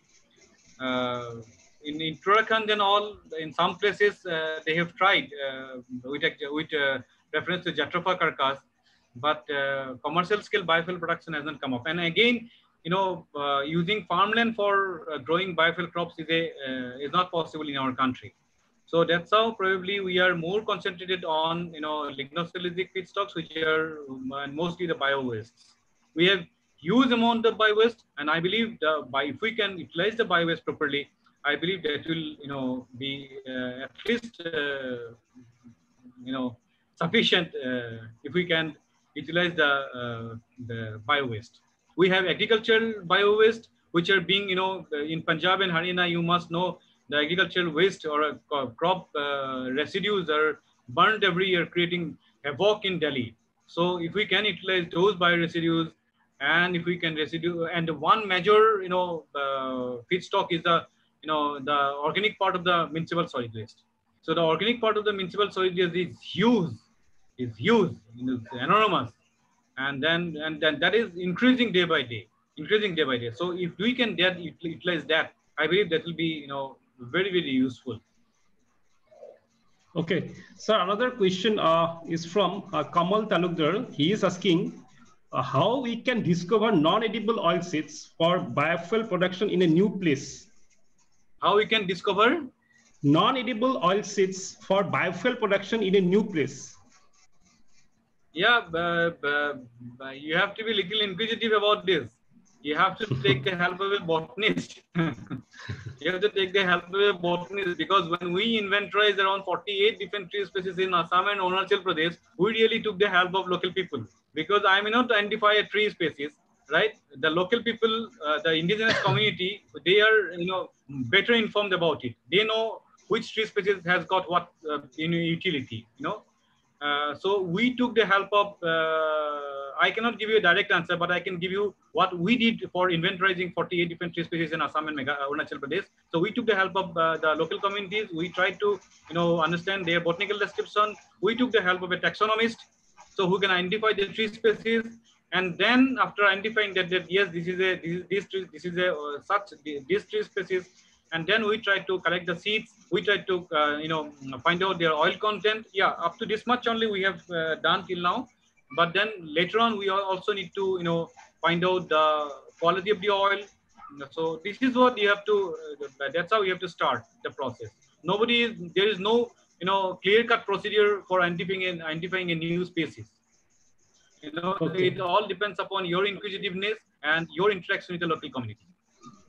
Okay, actually we are running out of time. The second speaker is already ready. So the last two questions, sir, I'm taking last two queries. The one is asking, sir, can you please say about Van Kraevlin diagram and what information can we get from it? Yeah, Van Kraevlin diagram, it gives us a, I can show you Van Kraevlin diagram.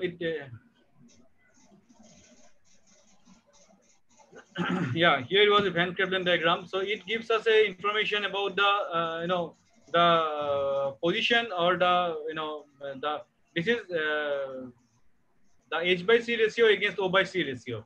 So if we can all the different types of fuels, solid fuels, can be plotted in this H/C ratio and O/C ratio.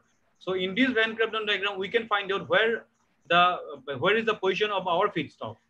right? In comparison to the solid fuels, other solid fuels, for example, coal, lignite, bituminous coal, or other solid fuels or biomass, where is our position? So that kind of information is given by the Venn diagram. Okay. So, sir, thank you very much. It's a big pleasure to have you today. Yeah, For the lecture. So much. And I convey my regards and the heartful thanks, sir, from the team of the ETBP 2020 and also from the mechanical department as well as the ASSAM. Okay, sir, we'll be meeting you soon. Okay, thank you so much, sir. Thank you. Thank you so much. Thank you for your patient hearing. I'm sorry again for the this disruption in between. It's okay, sir. It's okay. Okay, not a problem at all. Okay, thank you, sir. Thank you so much. Thank you so much. Thank you. Okay. Bye. Now we are having the next speaker, the Mr. Dr. Biplab Das from NIT Silchar. So now I request Vidisha to give the introduction about him and to start. Vidisha. Yes, sir. Okay. Thank you for your informative lecture, sir. Now I'd like to introduce you the second lecturer of the session, Dr. Biplab Das, Assistant Professor, National Institute of Technology, Silchar. Dr. Das had completed his BTech from NERIS, Titanagar, and MTech from NIT Silchar in thermal engineering. In 2014, he was awarded with PhD in the field of heat transfer. Dr. Das has started his professional career as an assistant professor at CIT Kokrajhar and currently serving as same at NIT Silchar. During his postdoc research, he was awarded with the prestigious Bhaskara Advanced Solar Energy Fellow Award by Indo-US Science and Technology Forum and Department of Science and Technology, Government of India. Dr. Das has published numerous amounts of national and international journal papers and reviewed more than 15 international journal papers. We are happy to have you among us, sir. Now I request Dr. Biplab Das, sir, to share his valuable words on advances in production and uses of biodiesel as an alternative fuel. Over to you, sir. Thank you, Vidisha. I think I'm audible. Yes, sir. Yes, okay. Sir. Yes. Yeah. First, I would like to express my sincere gratitude to ASSAM Engineering College and the coordinator of this program, webinar, Prashanto Kumar Chaudhary, sir, for giving me the opportunity to share my little expertise with the August gathering. Only thing is that before me, the speaker was almost like my teacher, was a very renowned person in this field of biofuel. So I have attended his lecture and I could see many of the things which I have prepared is already being shared by him. So anyway, I'll try to escape some of the things which he has already covered. Is my screen visible to you people? Yes, sir. Yes, sir. Yes, sir. Okay. So I thought of giving my presentation. On advances in production and uses of biodiesel as an alternative fuel. Presently, I'm working, as Vidisha has already introduced, as an assistant professor in Department of Mechanical Engineering, NIT Silchar. My presentation will consist of my research team, different funding agency from which I have received fund and read of renewable energy resources, introduction to biofuel, scope of biofuel in India, biofuel production procedure, use of biodiesel as an alternative fuel in IC engine, and some scope and fraud in the data, whatever the references I have used. I did, as already told, that I have a joint collaboration with Ulster University, UK, and University of Idaho, USA, through which, with whom I am pursuing my research. This is my research group, though I could not accommodate all few are left. So you can see most of the candidates or the scholars, they are working on solar energy and wind energy, and one student, he is working on nano fuel, but I am closely involved with other of my colleagues from the NIT Silchar who are working on biofuel. For this one, I received these funds from different organizations like DST, SCRB, IUSTF, Ministry of Environment, Forest and Climate Change, then CPRI, Department of Biotechnology, Government of India. So with fund from these, I have started developing my lab at NIT Silchar, and my introduction to this field of biofuel has started from NERIST, where we have developed the demonstration center and established a biodiesel laboratory which can produce a 300 liter per day capacity of biodiesel way back in 2007. At that time, as Kokati sir has already mentioned, the biofuel mission was in full swing mode, and we have developed lab over there. And then after coming at NIT Silchar, recently we got project from DST and SCRV, under which we are trying to develop or use biofuel along with this one nano additives and hydrogen. So, but since today's lecture, I kept myself within the limit of biodiesels with inclusion of nano fuel. So I'll try to brief the introduction part, in which like why we want to move to renewable energy. We all know that two factor. One is there is a lack of resources in case of biofuel, or sorry, conventional fuel or petroleum fuel, and it is diminishing day by day. One side, on the other side, there is environmental issues with the burning of this biofuel, conventional fuel. Thus, we can see that we are trying to move from a conventional mode to a non-conventional mode, like hydropower, solar energy, biomass, wind, geothermal. Okay, so these are the things with which we move. Then just brief idea, like by 2040, you can see that our energy demand will be increasing very high. And what are this one projection is that we can see that requirement of coal and requirement of total liquid, natural gas, renewable energy. So if we consider 2020, renewable energy is maybe this one expecting to increase by 5-fold. Okay, so basically there is a scope now. Why? Because other sources will diminish. Then in India, if we see, we can see that India's coal fleet has more than tripled since 2000, and plans for further expansion could have big implication of global emission. How? Because the burning of coal is a big issue in thermal power plant. On the one side, another side, if we keep on digging the coal or taking out from the ore, then what will happen? We need to fill it up. Otherwise, a lot of this one natural calamities will come. Like for example, there's a huge chance of earthquake, and when you take out the coal, the quality of coal in India is very poor in most of the part. So if you burn that, it's a big emission issue. Then if we see in the previous slide, you have seen that what are the sources. Now where we are using that resources energy sector wise. You can see that transport in 2020, it is whatever the magnitude it is, it's almost going to increase by 2 or 3-fold by 2035. That means by 2035, our requirement in transport section is going to increase compared to the other sector where it is also increasing.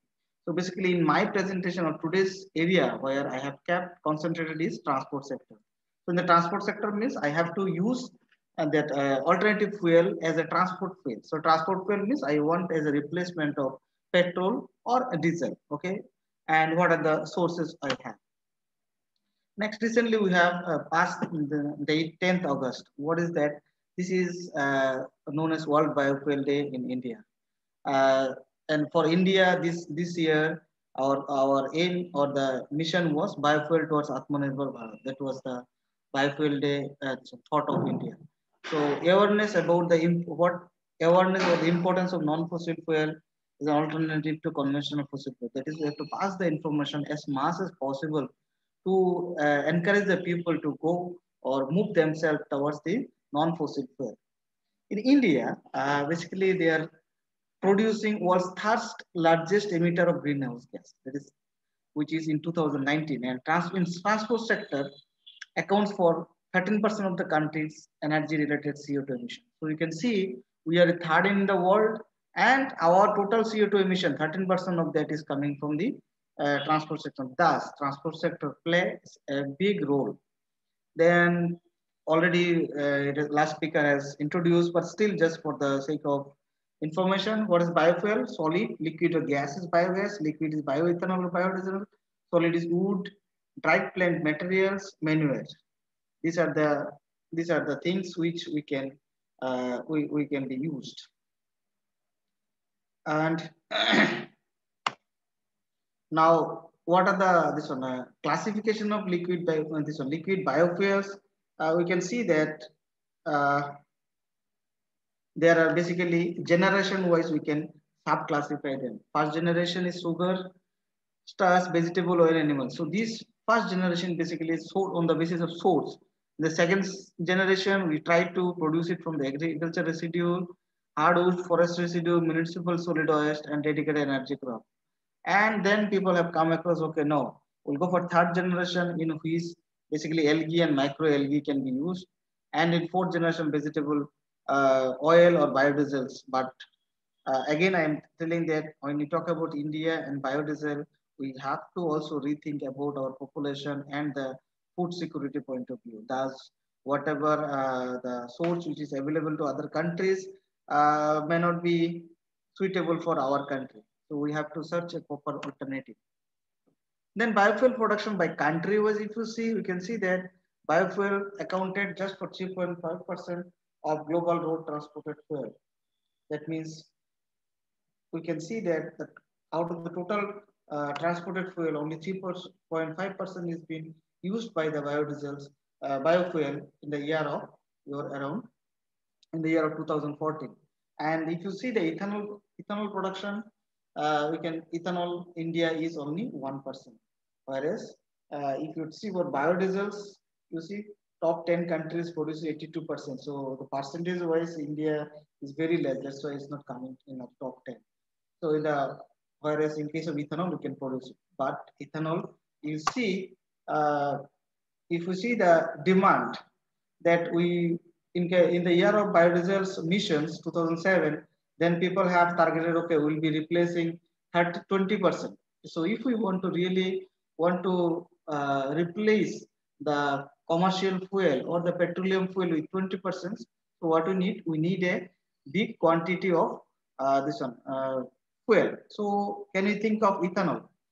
So ethanol, basically in India, it is the world's second largest producer of sugarcane and major manufacturer of molecular-based derived ethanol. That is, ethanol derived from sugarcane is the main source is India. But on the other side, remember that sugarcane is mostly used for our food purpose. The juice we take, then we make sugar from that. Similarly, gasoline demand will increase from 14.2 billion liters to 2010 to 45.6 billion liters in 2030. So our gasoline demand is increasing. So basically, if we want to replace a handsome amount of percentage by ethanol, we need big quantity. So basically, still there is a scope.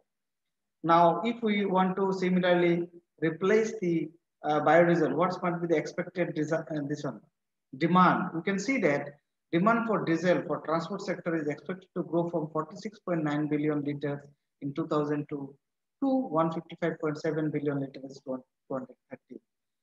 Similarly, expected biodiesel demand, if you consider the plan that we have made for 20% blending, it is expected to grow for 31.1 billion liters in 2030. So that is this much amount of biodiesels will be requiring if we want to go for 20% blend. So is it feasible that the plan that we have considered that we will achieve a 20% replacement by first generation? First generation is basically here I am indicating the ethanol part, which is extracted from the sugarcane. So since the development and promotion of biofuel in India, 20% blend seems remote. It's not possible. What are the constraints? Because most of the state of existing infrastructure and institutions, we cannot certainly change all the infrastructure and institutional setup. And production is limited to first generation biofuel, namely molasses derived ethanol and tree burning oilseed biodiesel. Basically, since this is the source, that's basically we have to rethink. And parallelly, as I said, that we have a huge population. We are second highest population country in India. So we have to concern about food security at the same time land use.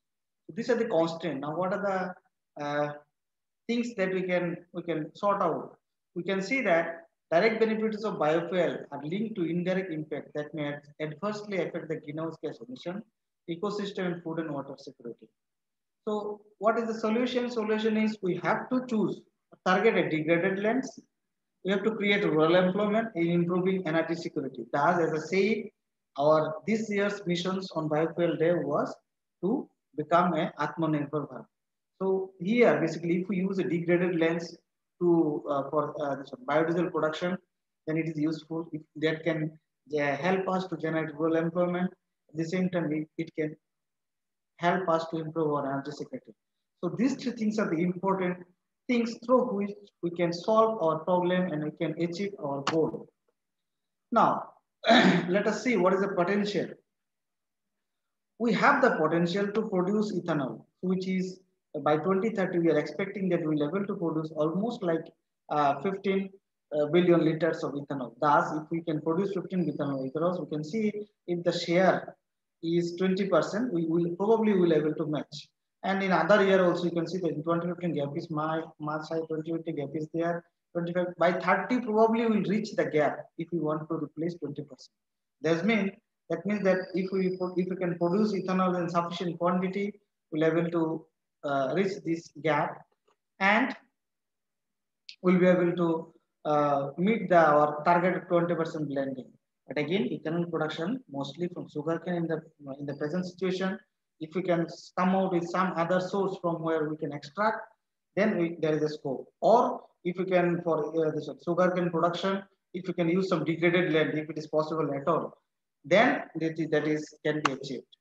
Whereas now see about biodiesels. In 2007 or around 9, it has started. It was that will be reaching the target. But what was our target? Our target was to reach 20% this one blending. But you see, whatever the projection now by 2030, we'll be producing around 5 point something billion, maybe 5.1 or 5.2 billion liters of biodiesels. But that will able to replace only 3%. Thus, the question remains same, whether we'll have the opportunity to replace 3%. This one, we'll able to replace only 3% of biofuel. Thus, it may not be this one suitable whatever we have planned. So we have to search for alternatives. That okay, if it is only 3%, what we can do, what effort we can make, so that we can go it at least beyond 3, and our target was 20% by 2030. But what is feasible? Only 3% replacement is feasible. Now, Professor Rupam sir has already shown different sources of biodiesel, and his presentation was mixed up with all the figures that is possible in Northeast. He has done a lot of work, I know. So, but here what I did, I just try to collect the information and gist of all the possible biodiesel sources people have used. And I also seeing the question that has been put in the chat box by different participants, like how we'll know whether any biodiesels, any seeds is non-edible or not. Of course, edible or non-edible, you have to take help from the forestry people or chemistry people or biotechnology people. They will be able to help you. But if any fuel seeds you take, if you see it's burning, you'll be able to know that okay, whatever is burning, there is a source of oil is there. Okay, that's why it's burning, or it's a this hydrogen content is there. So that is the main important point. How will extract? That are the different processes through which you can extract. But this you can see that here some example of this one edible oil people have used. So I have just seen the cashew nut, coconut, corn. Most of the things are known to you, but whether we are in a position to afford this, again, food security part is coming to the picture. But when you talk about non-edible oil, in India, mostly people have concentrated on the Jatropha carcass. And in northeastern part, we have this one. We have a mohua seeds and karanja seed up to some limit is available. And some part of this one. Tripura, we have a huge quantity of rubber production. That's rubber, then mohua, karanja. These are the things. And Jatropha, a part of people have done some plantation. So these are the seeds which is known to us. Or if you get a new seed, you want to try. These are the seeds which is people have already tried. You can try something extra. You can try something extra. You get a this one. new seeds, you try to explore, and there are different standard methods through which you can measure the properties, and you can claim that okay, these are the things with which we can see whether that is possible as a biodiesel or not. Then waste oil also people have tried, like animal fat or tallow, then biomass pyrolysis, chicken fat, poultry fat, fish, oil cooking oil. This is the waste oil people have used. And it's so in now people have now coming up with synthetic cell, electro biofuel, photobiological solar biodiesel, and people also coming across nowadays with plastic fuel. Okay, so these are the things to what people are trying to this one get, but in any condition they are trying to extract the liquid part through different processes. Okay, now what are the benefits and limitation of alternative fuel of different generation? We can see the first generation is easy biodiesel conversion and easy availability of crops.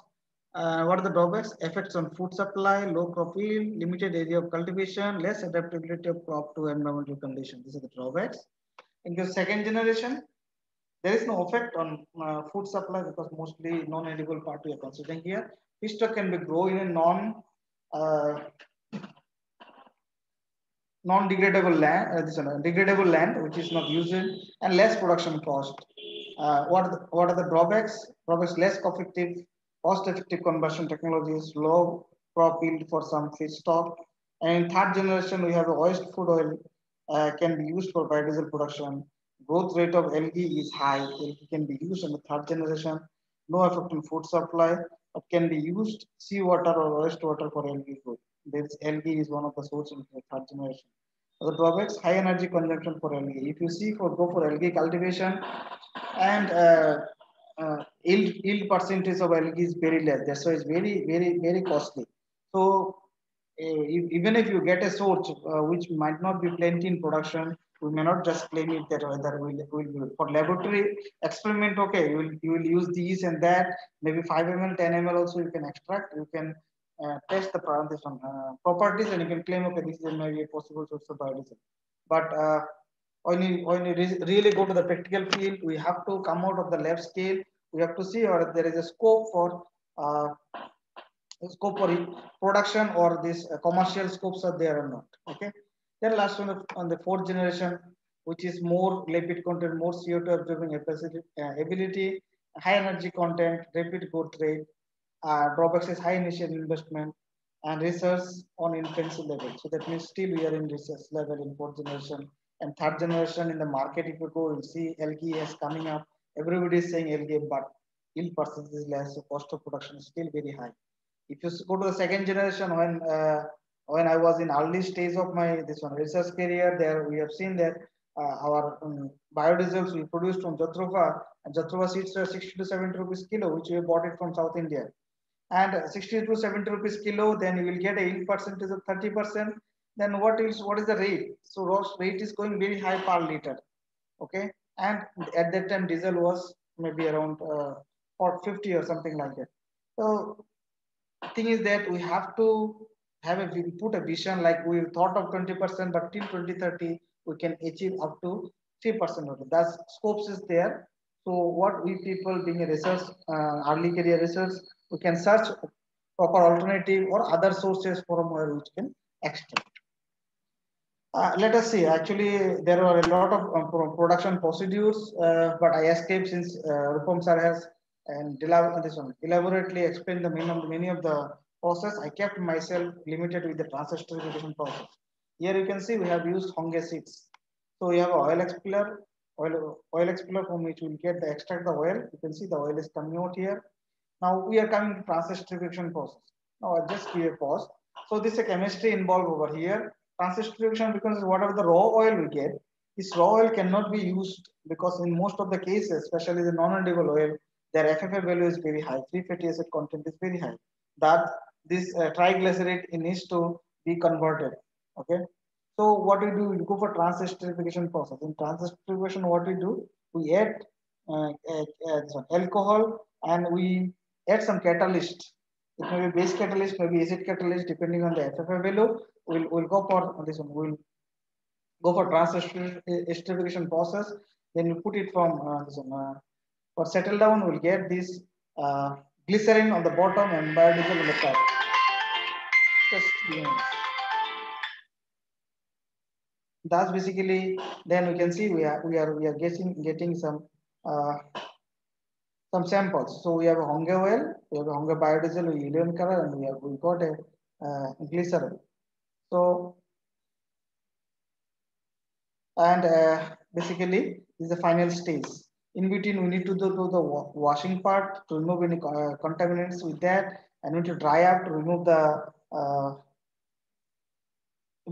water part. These are the things. Then finally, we have received the sample. Then I try to this one make a tabular form in which basically we can use these, what are the people have used with different oils, so that you can find out that what are the governing parameters people have used. You can see that the governing parameter in case of transesterification process is alcohol type, and catalyst use, then catalyst amount, molar ratio of alcohol to oil, reaction condition, biodiesel yield. The reference, okay. So what you can do, like say any oil, if you take from this, you can get an idea. In most of the cases, alcohol is methanol they have used, and that's why whatever the final this one sample or biodiesel we come out, we also call it as methyl ester. Then sometimes people use base catalyst, sometimes use acid catalyst. Maybe NaOH, KOH is the more famous, and H2SO4 is basically the acid catalyst. And sometimes also we may need to go for double stage. Double stage means if FFA value is very high, we use transesterification, then esterification, then we redo this one. Repeat the experiment in the following the process of esterification, transesterification. So if the FFA value is very high, then we may need to go for this. In catalyst amount, catalyst, the role of the catalyst is to expedite the process. Okay. Then molar ratio to alcohol. Alcohol take part to convert the triglyceride. Okay. Triglycerides, and this is the range like 6.1 to some people also use 40:1. I don't know. I don't think it's right. Generally, if you take a thumb rule, it's around 10:1 molar ratio, molar ratio of alcohol to oil. So alcohol to oil is 10:1 something. And reaction condition, 60 to 80 degrees the temperature. Now 60 to 70 people generally keep, and they go for either 180 minutes or 120 minutes. So average range is 120 to 180 minutes, they go for it. And yield percentage, that is, this is yield percentage is basically whatever the vegetable oil you put and what is the biodiesel you put. So this always 80%, but you have to reconsider if you see that how much oil seed you have put and how much oil biodiesel you get. We know that oil extraction is a key parameter, and oil percentage generally vary to 30 to 50%. Okay, even less than that also if the oil seed has not been connected and is collected in proper time.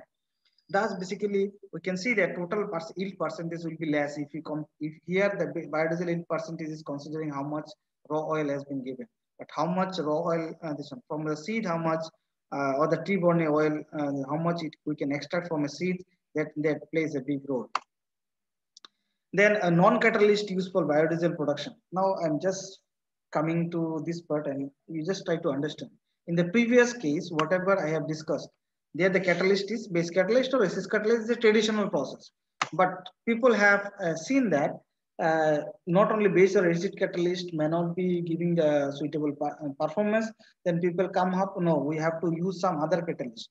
Okay, solid catalyst they have to start, like calcium oxide, COL, aluminum oxide, lithium, calcium oxide, these are the things. The alcohol to oil ratio is 12:1, temperature 65, reaction temperature 120. And then catalyst is white percent is 5, and we are getting 19. So to have a better yield percent, nanoparticle people have started using. Okay, different nanoparticle. And more advantageous is that in this presentation also will include that how nanoparticle is playing a role in case of combustion. Okay, before we go for that, in case of extraction, it is found that the yield percentage increase almost 15 to 40% if we use a nanocatalyst. So nanocatalyst compared to normal catalyst, nanocatalyst take part, it mix up with the this one reaction, and it helps to enhance the yield percentage. And they will, even if they remain there, they will able to take part in the combustion. Now, while you are choosing a catalyst or nano catalyst, if you feel that okay, I'll not remove it, let it be there with the final biodiesel sample, you have to choose such a catalyst which will not take part in the reaction or which will not be harmful to you. So choice of proper catalyst, and you are, before you make a claim, laboratory based claim is no problem. You can go for it. But again, we have to think that we are doing the research in such a way that it can be commercialized. It has a practical value. Let us, as I said, that in today's presentation, we'll try to this one. We'll try to incorporate or try to highlight that how we can engine will perform in presence of nano additive. Okay, so here you can see the people have done both with diesel and jatropha, diesel or biodiesel as a base fuel. This is the engine type, operating condition I've considered. Then it's like aluminum, iron, chromium, aluminum, iron oxide. Okay, the range is 40, 80, 50. They are random, you know. In most of the cases, since what is the this one thing is nano, whenever we say we are doing work on nano, it's a lucrative. Whatever they feel like somebody has done, some value. Even if you can see these papers are not published in a bad journal, they are published in a good journal. They've used a 50 mm direct one below. They have used what is the performance coming, engine performance. They are just showing it and publishing the paper. Okay. Similarly, use of antioxidant. Like previously, I have considered only nano. Now, if asked or people that why people are using nano, hardly you will get answer. They will say that no, they will improve the combustion. But nanoparticle, any nanoparticle like graphene, this one, thin layer graphene, or maybe this one, aluminum, or any copper oxide or aluminum oxide. Not aluminum oxide, aluminum if you consider, copper if you consider, they have the capacity to take part into transfer heat fast, so they can enhance the combustion rate. We'll come to it. But in the whatever the previously seen, that whatever the nanoparticle they've used in most of the paper, this is done by engineering background people. They just use it, and they also have not used any particular reason. They have not, most of the cases, they just added some amount of nanofuel, they just publish the paper. Then some people have also tried that, you know, if we store the biodiesel, continuous reaction process, oxidation process used to go on. If we add the antioxidant, what happens? It's perform better. People have found that, you know, that there are oxygen in case in the biodiesel. If we use antioxidant, that free oxygen available in the biodiesel is supposed to be absorbed by this antioxidant, and thereby they will perform better. It will help to enhance the engine performance, okay, and emission analysis, combustion analysis. And so people have used this one, antioxidant like BST, BSE. These are typically available, and any chemistry people, if we approach them, they'll be giving. Now, what new thing you can do? This antioxidant which is available here, they are not natural in nature. Okay, so if any you can take any engineering fellow or any chemistry people or biotechnology people, if they can take or identify some natural source of antioxidant which can be used as a this one as a catalyst for biodiesel production. At the same time, this can be allowed to remain with the biodiesel, and which will take part in the combustion or within the engine. So this will be a very good work. Like that is like you are identifying a single natural antioxidant which will not harm the environment. So it will be environmental friendly. It is natural in nature. Then even if it remain with the biodiesel, it will initially during the transesterification process, it will help to enhance your this one yield percentage. Better yield will come. Then it will remain with there. It will take part in the combustion. It will enhance the combustion. It will give better performance. It will be less emissive in nature. So if you can identify such this one antioxidant which is natural in nature, will be very good work. So as I said that even if we talk about theoretical things, I just want to show case study where basically our co-colleague in our mechanical department of energy research, they have done some work. So we have started this one. They have published the work in very good journals, in which basically they have used iron as a nanoadditive. And they have used edible biodiesel palm as an edible biodiesel they have used, and they have shown not only iron, here the iron results of iron nanoparticles and palm biodiesel I'll be discussing. Also, they are tried with other nanoparticle like graphene. So I already told about that how we can produce biodiesels. Okay, preparation. So here is a raw diagram. So you can see that I have a palm oil, maybe 10 liter. This is available at an agriculture. We have a reactor which capacity of 15 liters. So we put 10 liter of palm oil and we heat it up. Now, while a reactor, to maintain the reactor temperature, we have to have a condenser which will continuously condense the vaporized form of oil, and this condenser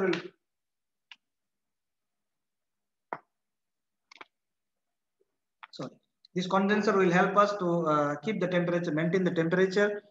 Then you can see we have used the methanol and this as a alcohol, KOH as a catalyst. The mixture we have the reactor is done, then separator and water washing, then drying, then we will get the biodiesel. We got biodiesel of 82% yield we have this. Then we again here basically the nanoparticle that has been used is iron nanoparticle and graphene. But both the things has been procured from a commercial supplier of this one. Commercial supplier has supplied the fuels, we just take it from them. And this is the characteristics we have not measured, they just got it. So if any chemistry people or biotechnology people, they are making their own nanoparticle, they have to go for this morphology and then purity, average particle size, BET, bulk density, appearance, and then role of a surfactant. I'll come to the surfactant later. Before that, basically, what are the nanoparticles that you have produced? You have to prove that you have to do the characterization part. So scope of chemistry people, material science people are there. Where basically you can characterize nanoparticle, maybe natural one, and you will use it as a catalyst for your biofuel. In that case, what will happen? You have to show that this is good enough in quality which I produce. Then you have to mix it.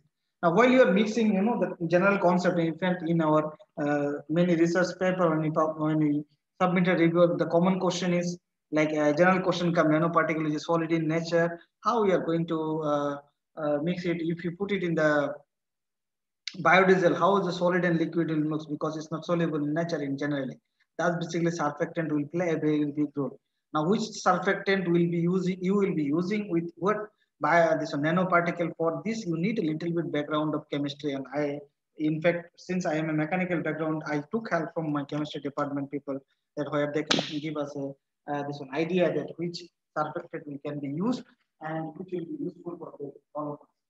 That's basically not only choice of nanoparticle. If you just this one develop it in your lab, surfactant also will play a key role, because surfactant will make sure whether this is mixing with the biofuel properly or not. Okay, so choice of surfactant play a role, for which you need to have a background of chemistry.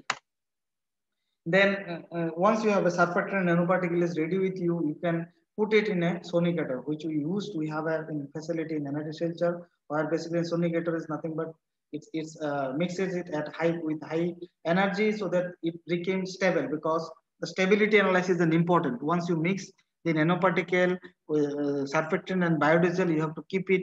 You have to see that at least it remains stable for how many days or how many hours, because it within the stability period you have to use it in the engine. Thus, if you can choose a nanoparticle, at the end user will not be having sonicator, will be mixing it and using it. That's basically if you can identify a suitable surfactant for which it will remain stable for some maybe 20-30 days or maybe more than that, it will be very good work, in which basically you will able to see that whether they are basically stable or not. Stable means if it's stable, it will remain floating on the fuel. If it's unstable, you'll see it will start what to say at the bottom of the glass. If you in a tube, if you keep, you'll see at the bottom it will start accumulating. Okay. So in our case, basically we have used some sample, for example, like net diesel, or basically ratio of net diesel is 100% biodiesels. Palm diesel is basically for B20, that is 20% biodiesels, and B13 is basically 30% biodiesel, rest is diesel, and PB100 is this. We've used 50 to 100 ppm of nanoparticle, and for INP the name is 50, 70, 100, and for GNP, if it is graphene, we have named GNP 50, 70, and 100. So previously it was with diesel, now it's with biodiesel. This is the name has been given. Now, fuel properties. Of course, we have to follow some ASTM standard to measure the properties. So, very important properties of density, viscosity, calorific below, flash point, cloud point, pour point. Other properties are also there. If you see the ASTM standard, you can see. But these are basic properties you must test before you go for engine performance. Then, fuel properties of tested fuel. We can see that if we use the nanoparticle, the density and viscosity will keep on increasing. On the other side, calorific value also goes on increasing. Thus, basically compared to normal diesel, biodiesel have basically higher density and viscosity. Biodiesel has higher density and viscosity and lower calorific value. Thus, if we increase nanoparticle, we see that calorific value of the biodiesel sample increases. Okay, so this is a positive sign, but density and viscosity also increases. Thus, basically rate of increase will play a decisive role, and you have to be this one. You have to be sharp enough to take a decision that until what level you will choose, which is a key criteria. So as I told that initially, whatever the people have done, they have just arbitrarily maybe 21 data, 25 ppm parts per million or 50 ppm or 70 ppm. Just one value they have taken, they have published the result. But if somebody wants to do a serious this one, I think they have to find out a suitable combination, the which combination, what is the range of nanoparticle can be added with that with the biodiesel so that it is stable. And secondly, just I missed one point. You can see that in the previous slide I showed that we have used catalyst as a surfactant is oleic acid. You know that in a biodiesel, one of the key component is the oleic acid, the key component. Okay, that's basically, even if since we have chosen oleic acid, this one oleic acid as the surfactant, thus basically it will not hamper the biodiesel. Okay, so this is a determination of test fuel sample. I'm just going to, you can do the GCMS. You can see the percentage, the composition, chemical composition. In the case of your test fuel properties, one of the key parameters is oxygen. As I said that if you use or choose a nanoparticle which will act like antioxidant, like iron act as a very good antioxidant, which has the affinity to absorb oxygen. Similar, okay. So in our case, we have studied that if we have chosen iron, one of the reasons is that plain iron can act as a antioxidant. So it will affinity to absorb the oxygen. So what we did,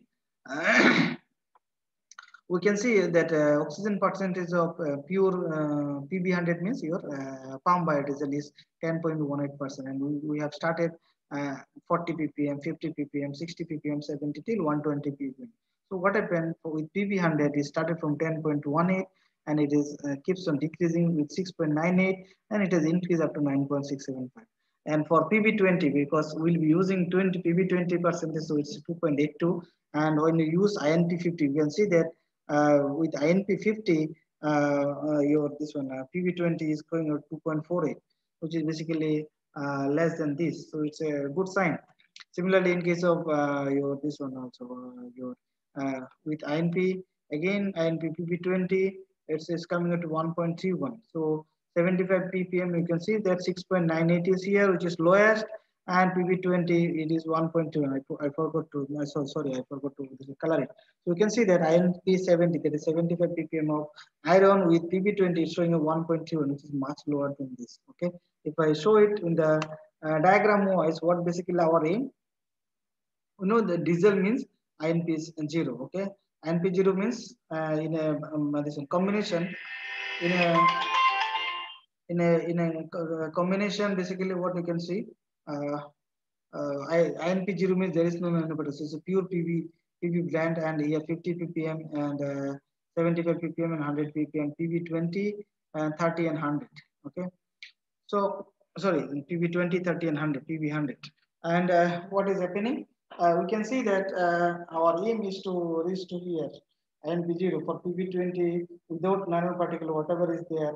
Since the oxygen percentage of PB20 is higher, we want to reach to this we want to reach to these places. Okay, so with nanoparticle concentration, we can see that oxygen percentage reduces. So here, this is a simple engine setup which is available in our mechanical department. Mechanical department from which we have performed the experiments. You can see that in the previously whatever is Professor Rupam Kataki sir has shown in his experiment, he has done the speed variation, which is a very good. But thing is that we do not have facility with speed variation. We have now, but while we did this experiment, we are not having any this one facility on that. So that's basically we are using this only. So what we did, we just set the skipping this emission parameters, this uncertainty analysis is a key parameter. Now for our comparison of the results, what we did, we just we defined a value beta. For example, we want that compared to diesel, a particular sample, how much it has been improved. Like we want to improve the value of BT. You can see this. There is a little mistake about the printing. So we can see beta INP50D BT. So we want to see that BT of INP50 sample has been improved by what. So what we do? We put BT INP50 in the numerator, and denominator we put BT diesel. So what is the ratio is coming? If the beta is more than 1, that is this BT is increased. If your beta is less than 1, that is because of use of INP, your this value is reduced. Okay, any particular value. These are the engine tests. So we have performed with the mid diesel and P50, PB20, and the 70 PB20, and the 100 PB20.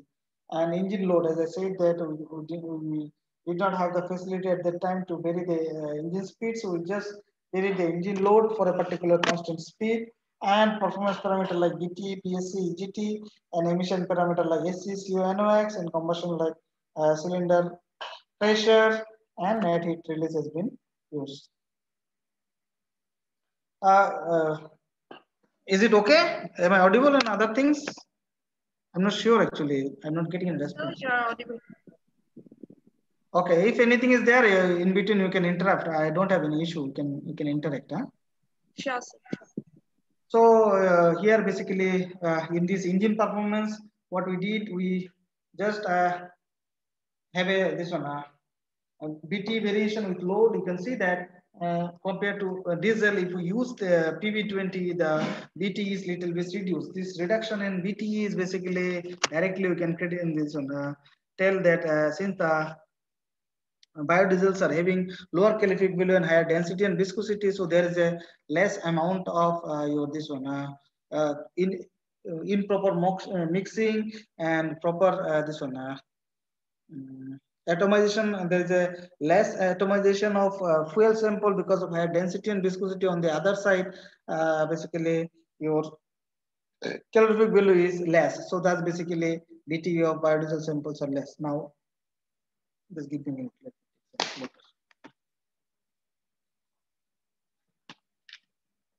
One important thing here is you have to measure that since the in biodiesel, in case of diesel engines, we do not measure this one mass. We measure what? We measure the volume of the fuel sample. That's basically, especially in lower load, you can see that BT is less.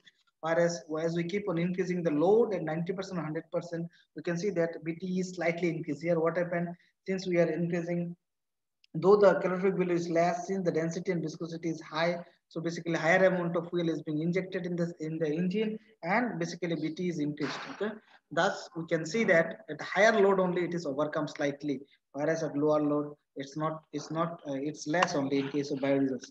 BSCC is a direct representation or is a replica of BT only. So BSCC gives us the break specific energy consumption, how much energy is consumed. We know that with the increase in load, your engine is more efficient, and it's in this one consumption of fuel megajoule per kilowatt production of hour is less. So basically, as we keeps on adding increasing the load or break specific energy consumption is reduced. And then we have to see that how biodiesel or the nanoparticle fuel sample are acting. Here you can see that with the addition of biofuel or biodiesels, it is almost decreasing in a nature for all the fuel load. That is basically less amount of energy has been consumed in case of PB20 since the calorifically less. Now I am going back to the previous slide again. Here I just missed one point to mention, which is basically what is the role of INP? This iron nanoparticle. You can see as we add INP, the iron nanoparticle, what will happen? It will take part in the combustion. That is, since they are nano level, so atomization will increase 1 point. And during combustion, because of in presence of a nanoparticle, they will take part in the heat transfer. It will transfer heat very fast. Since it will transfer heat very fast, what will happen? It will enhance the combustion characteristics, for which basically it will help in of taking part in the enhancing the combustion or the performance in very rapidly. And as I said, that BSCC is a replica of this. That's basically it will take part here only. Then EGT's exhaust gas temperature is not that very what to say, it's not very important parameter, but still we have just kept it. So EGT will keep on increasing as we increase the load because of burning of more fuel. Now let us see that what basically is. As I said, beta is something. Beta 1 means see, my denominator was diesel. So every performance of diesel divided by diesel is 1. So 1 means it is remain same. But for PB20, you can see that BT has been increased for PB20, but at what load? This is 85% load. And BSCC is reduced, EGT is increased. For INP, your BT increased, every case is BT increased. But you see, if you see this graph from this way, 1 to some value, then this way, then it's, that is till INP 75. Or BT is increased, after that it start decreasing. Thus, it indicates that performance of the engine is a key parameter and which depends on the oxygen content, which plays a big, this one very good role. And since we have used a range of iron nanoparticle from 50 to 100, and beside this range, we have studied oxygen content from 40 ppm to 120 ppm. Thus, this paper published by this one in ASSAM journal by Deborma and Misra, where basically it has shown that this is the according to us is the first paper where basically they have shown that why some range has to be selected. But again, this range is valid only for INP. Thus, other who wants to pursue this kind of work, they can take any other fuel and they can use any other nanoparticle. They can see if it can vary, it can this one take part. So accordingly, they can put their results. Then in case of 100% load, again the same trends are complete. That INP 75 shows a better results. Then exhaust emission, that is AC, hydrocarbon. You know, the hydrocarbon has been produced. There is a lack of oxygen, and hydrocarbon, the production of hydrogen carbon decreases with the enhancement of combustion. So with the use of biodiesels, which provide additional oxygen, and in case of in presence of nanoparticle, which also helps to enhance the this one combustion part. Thus, basically, they help to enhance reduce the AC emission. The CO emission also reduces with the in presence of basically both PV biodiesels and nanoparticle. Similarly for NOx also. Here is a clear rule. We know that AC and CO is automatically reduces because of better combustion or in presence of oxygen or in presence of this nanoparticle. But NOx is play a critical role. NOx, what happened? We have higher amount of oxygen, so combustion is enhances. This combustion is enhances, basically, we are expecting that NOx emission will be higher. 0.2.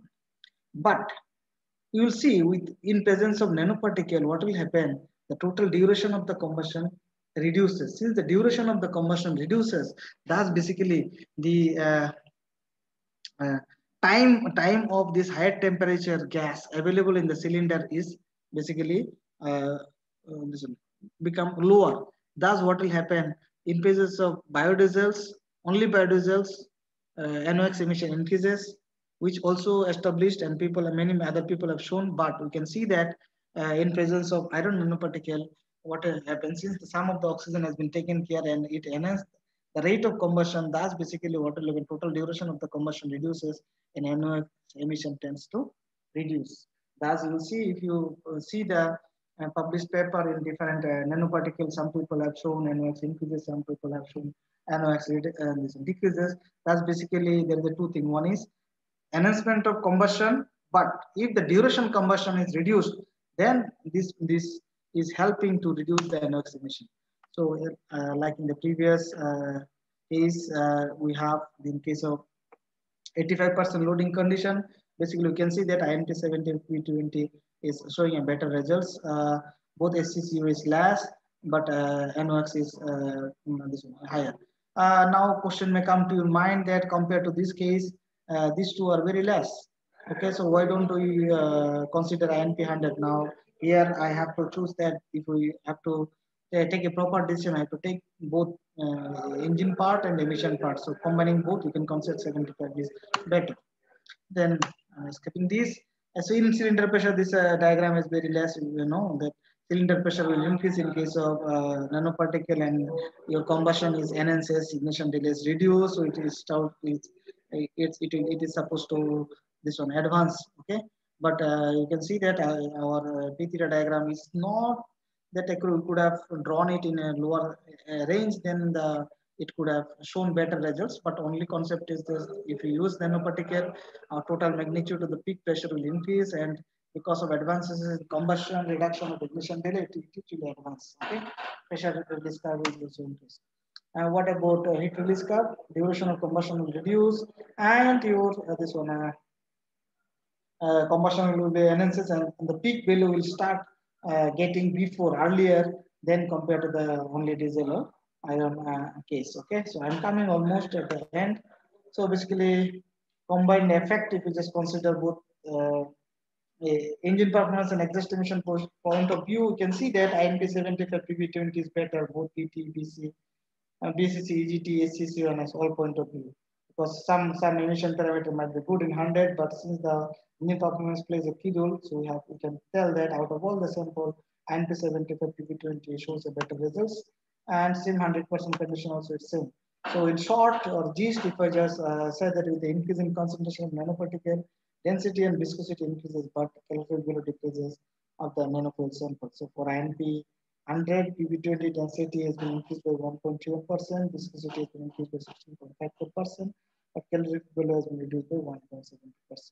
Whereas at 85% loading condition, for INP-75, PB100 BT is increased by 4.7%, SC is reduced by 2.56, U is reduced by 27.2, and NOx is reduced by 2.39%. Whereas at 100% loading condition, the range is like this only 2% increase, and PCS is 0.53% reduced, SC is reduced by 9%, U is reduced by 18%, NOx is being reduced by 2%. So this is the overall calculation of the systems.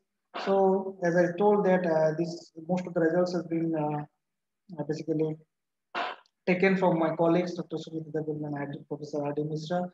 All the Misra, they are doing very good work. So I acknowledge their support to giving the data information knowledge shared by them, and also experimental facility of biodiesel laboratories of agriculture research and acknowledge. And I also I could see many participants would be from Northeast part and other part of India also. If you are interested to work in this area, we have very good and some facilities. We almost have a project through which we have developed a lab by not only me, a group of colleagues are there. It's combined. Maybe we have a project of almost 2 crore, more than 2 crores. And we have developed a good setup. And not only that, we are also establishing, we are moving towards hydrogen, and in nanofuel, we are developing the setup. So I thank everyone for your patience. So this my contact, if any one of you have anything to share. So what I'll do, this contact is remain with you. Now, how can I see the comments?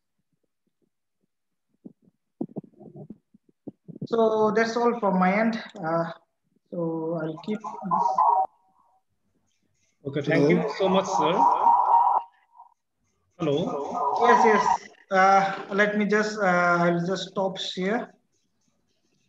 So. Okay, thank you very much, sir. It's a very lucid talk that you have given. So thank you so much. Now there are some one or two queries there. Will be able to take it, sir? Yeah, sure, no problem. And Okay, I'm sorry okay, if I have taken much time compared to No. the It's okay. session. No, it's okay. Very nice. Okay. Now, sir, it is the question from Ratnadeep Malakar. He's asking, what are the emerging technologies for processing of multi-crop residues? Okay, you mean to say like if I got it correct that he wants a multi-crop residues are there, he want to take it. See, for residues, biodiesel extraction is not, but pyrolysis might be one process from which they can take it, they can extract oil. Okay, so but since I am not expert in, I think tomorrow there is a lectures by Dr. This one. Pankaj Kalita. Not only Pankaj. Okay, Monos Bordala is also there. He is expert in pyrolysis. He's done a very good work. I think he'll be able to answer it. But if we are using a macro, this one multi-crop, there is no problem. If you are doing pyrolysis, only thing is that first you need to identify the which source is affecting the which parameter. So if you are a multi-crop together, you may not be able to identify that which crop is responsible for which properties. Okay. Thank you. Now, is there any query from Dr. Venkatesh T. Lamani? So would you, sir, please unmute yourself? Okay, please ask, sir. Please. Yeah. Thank you. This is Dr. Venkatesh Lamani from Bangalore BMS College. Okay. Thank you, sir. Good afternoon. Good evening. Good evening, sir. Thank you, Das, sir, for sharing your wonderful experience, your expertise with us. Thank you. This workshop. Yes, sir. I have some queries like this nanoparticles, no, sir? Yeah. So basically, we have oxygen itself in the biodiesel. Yeah. So that is one part. So what is the contribution of nanoparticles? Like it don't has calorific value, right, sir? Yeah. Whatever the nanoparticles we have considered, yeah. is that nanoparticle contribute for the calorific value side? No. Or only oxygen content? No. Okay. Thermal conductivity, I understand. Thermal conductivity wise, spray characters, it may improve. But if the other side is nozzle choking may be the other issue with nanoparticles. That is what I have read in literature. So that is one query, first query, sir. Okay, let me answer it. Is it okay?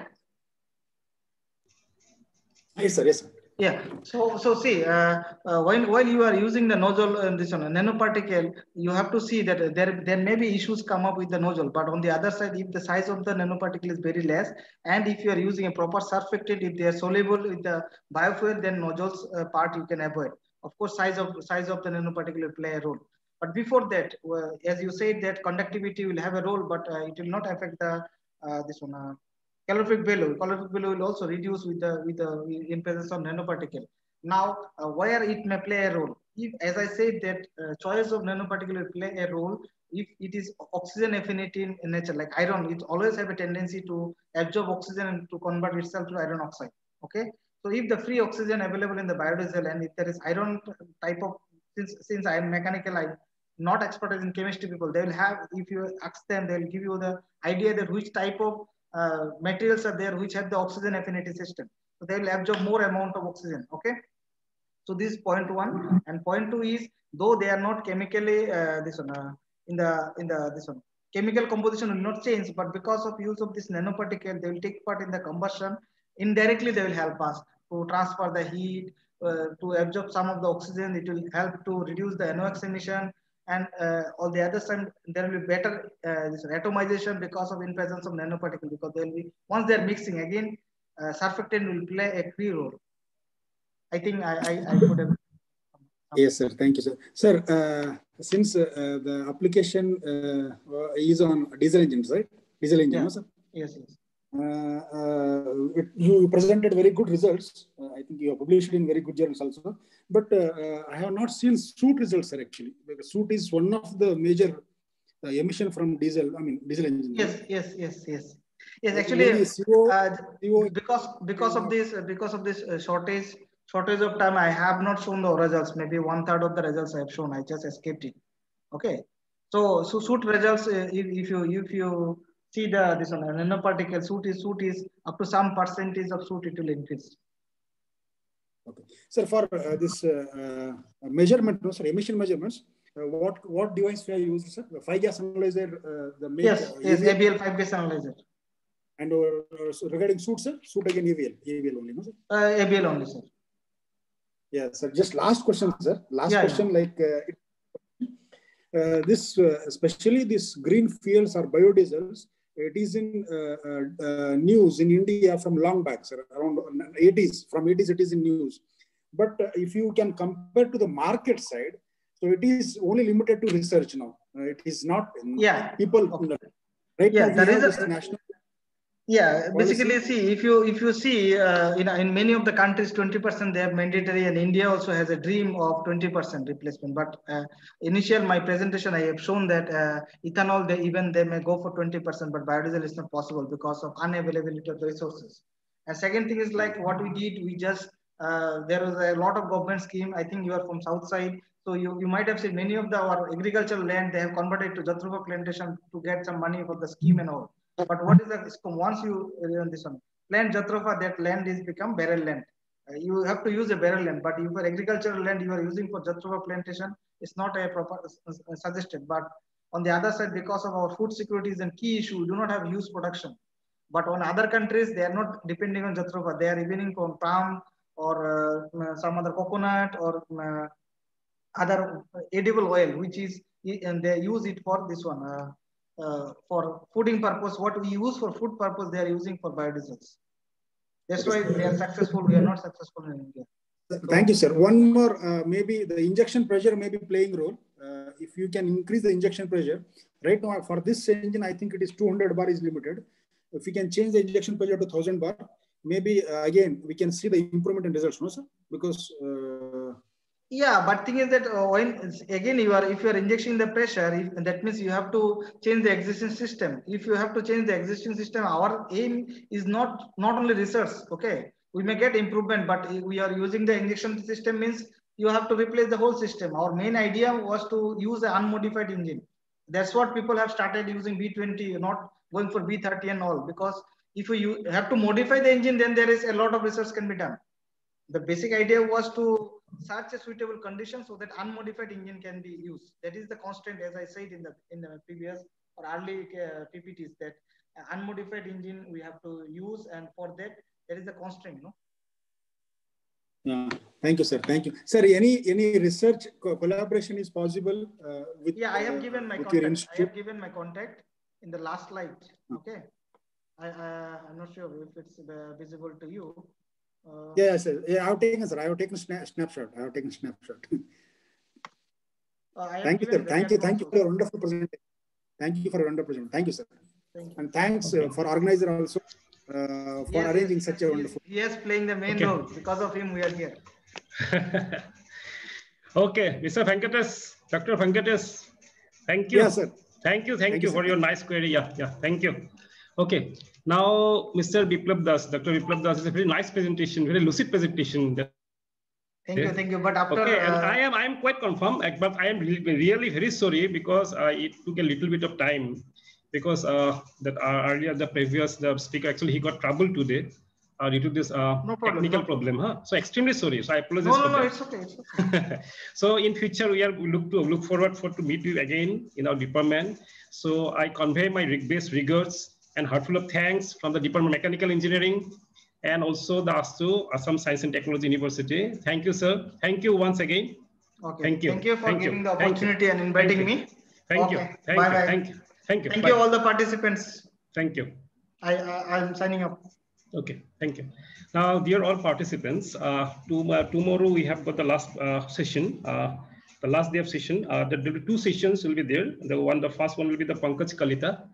So he'll be delivering lecture on the integration of emerging technologies for the clean power generation. The second will be by the Manoj Bodoloi. He'll be delivering the lecture on the role of characterization in the research of bio-waste conversion. So I need the full support from your side. And you please interact with the people because you learn to learn because you need to know more. And this is the chances are there. No? These are the ample chances because we are meeting the people. So you can ask your queries. And that will be, I think, that will proving a very fruitful webinar for us. So I expect a very huge support from your side And thank you once all again. Thank you. Thank you all. Meet you tomorrow.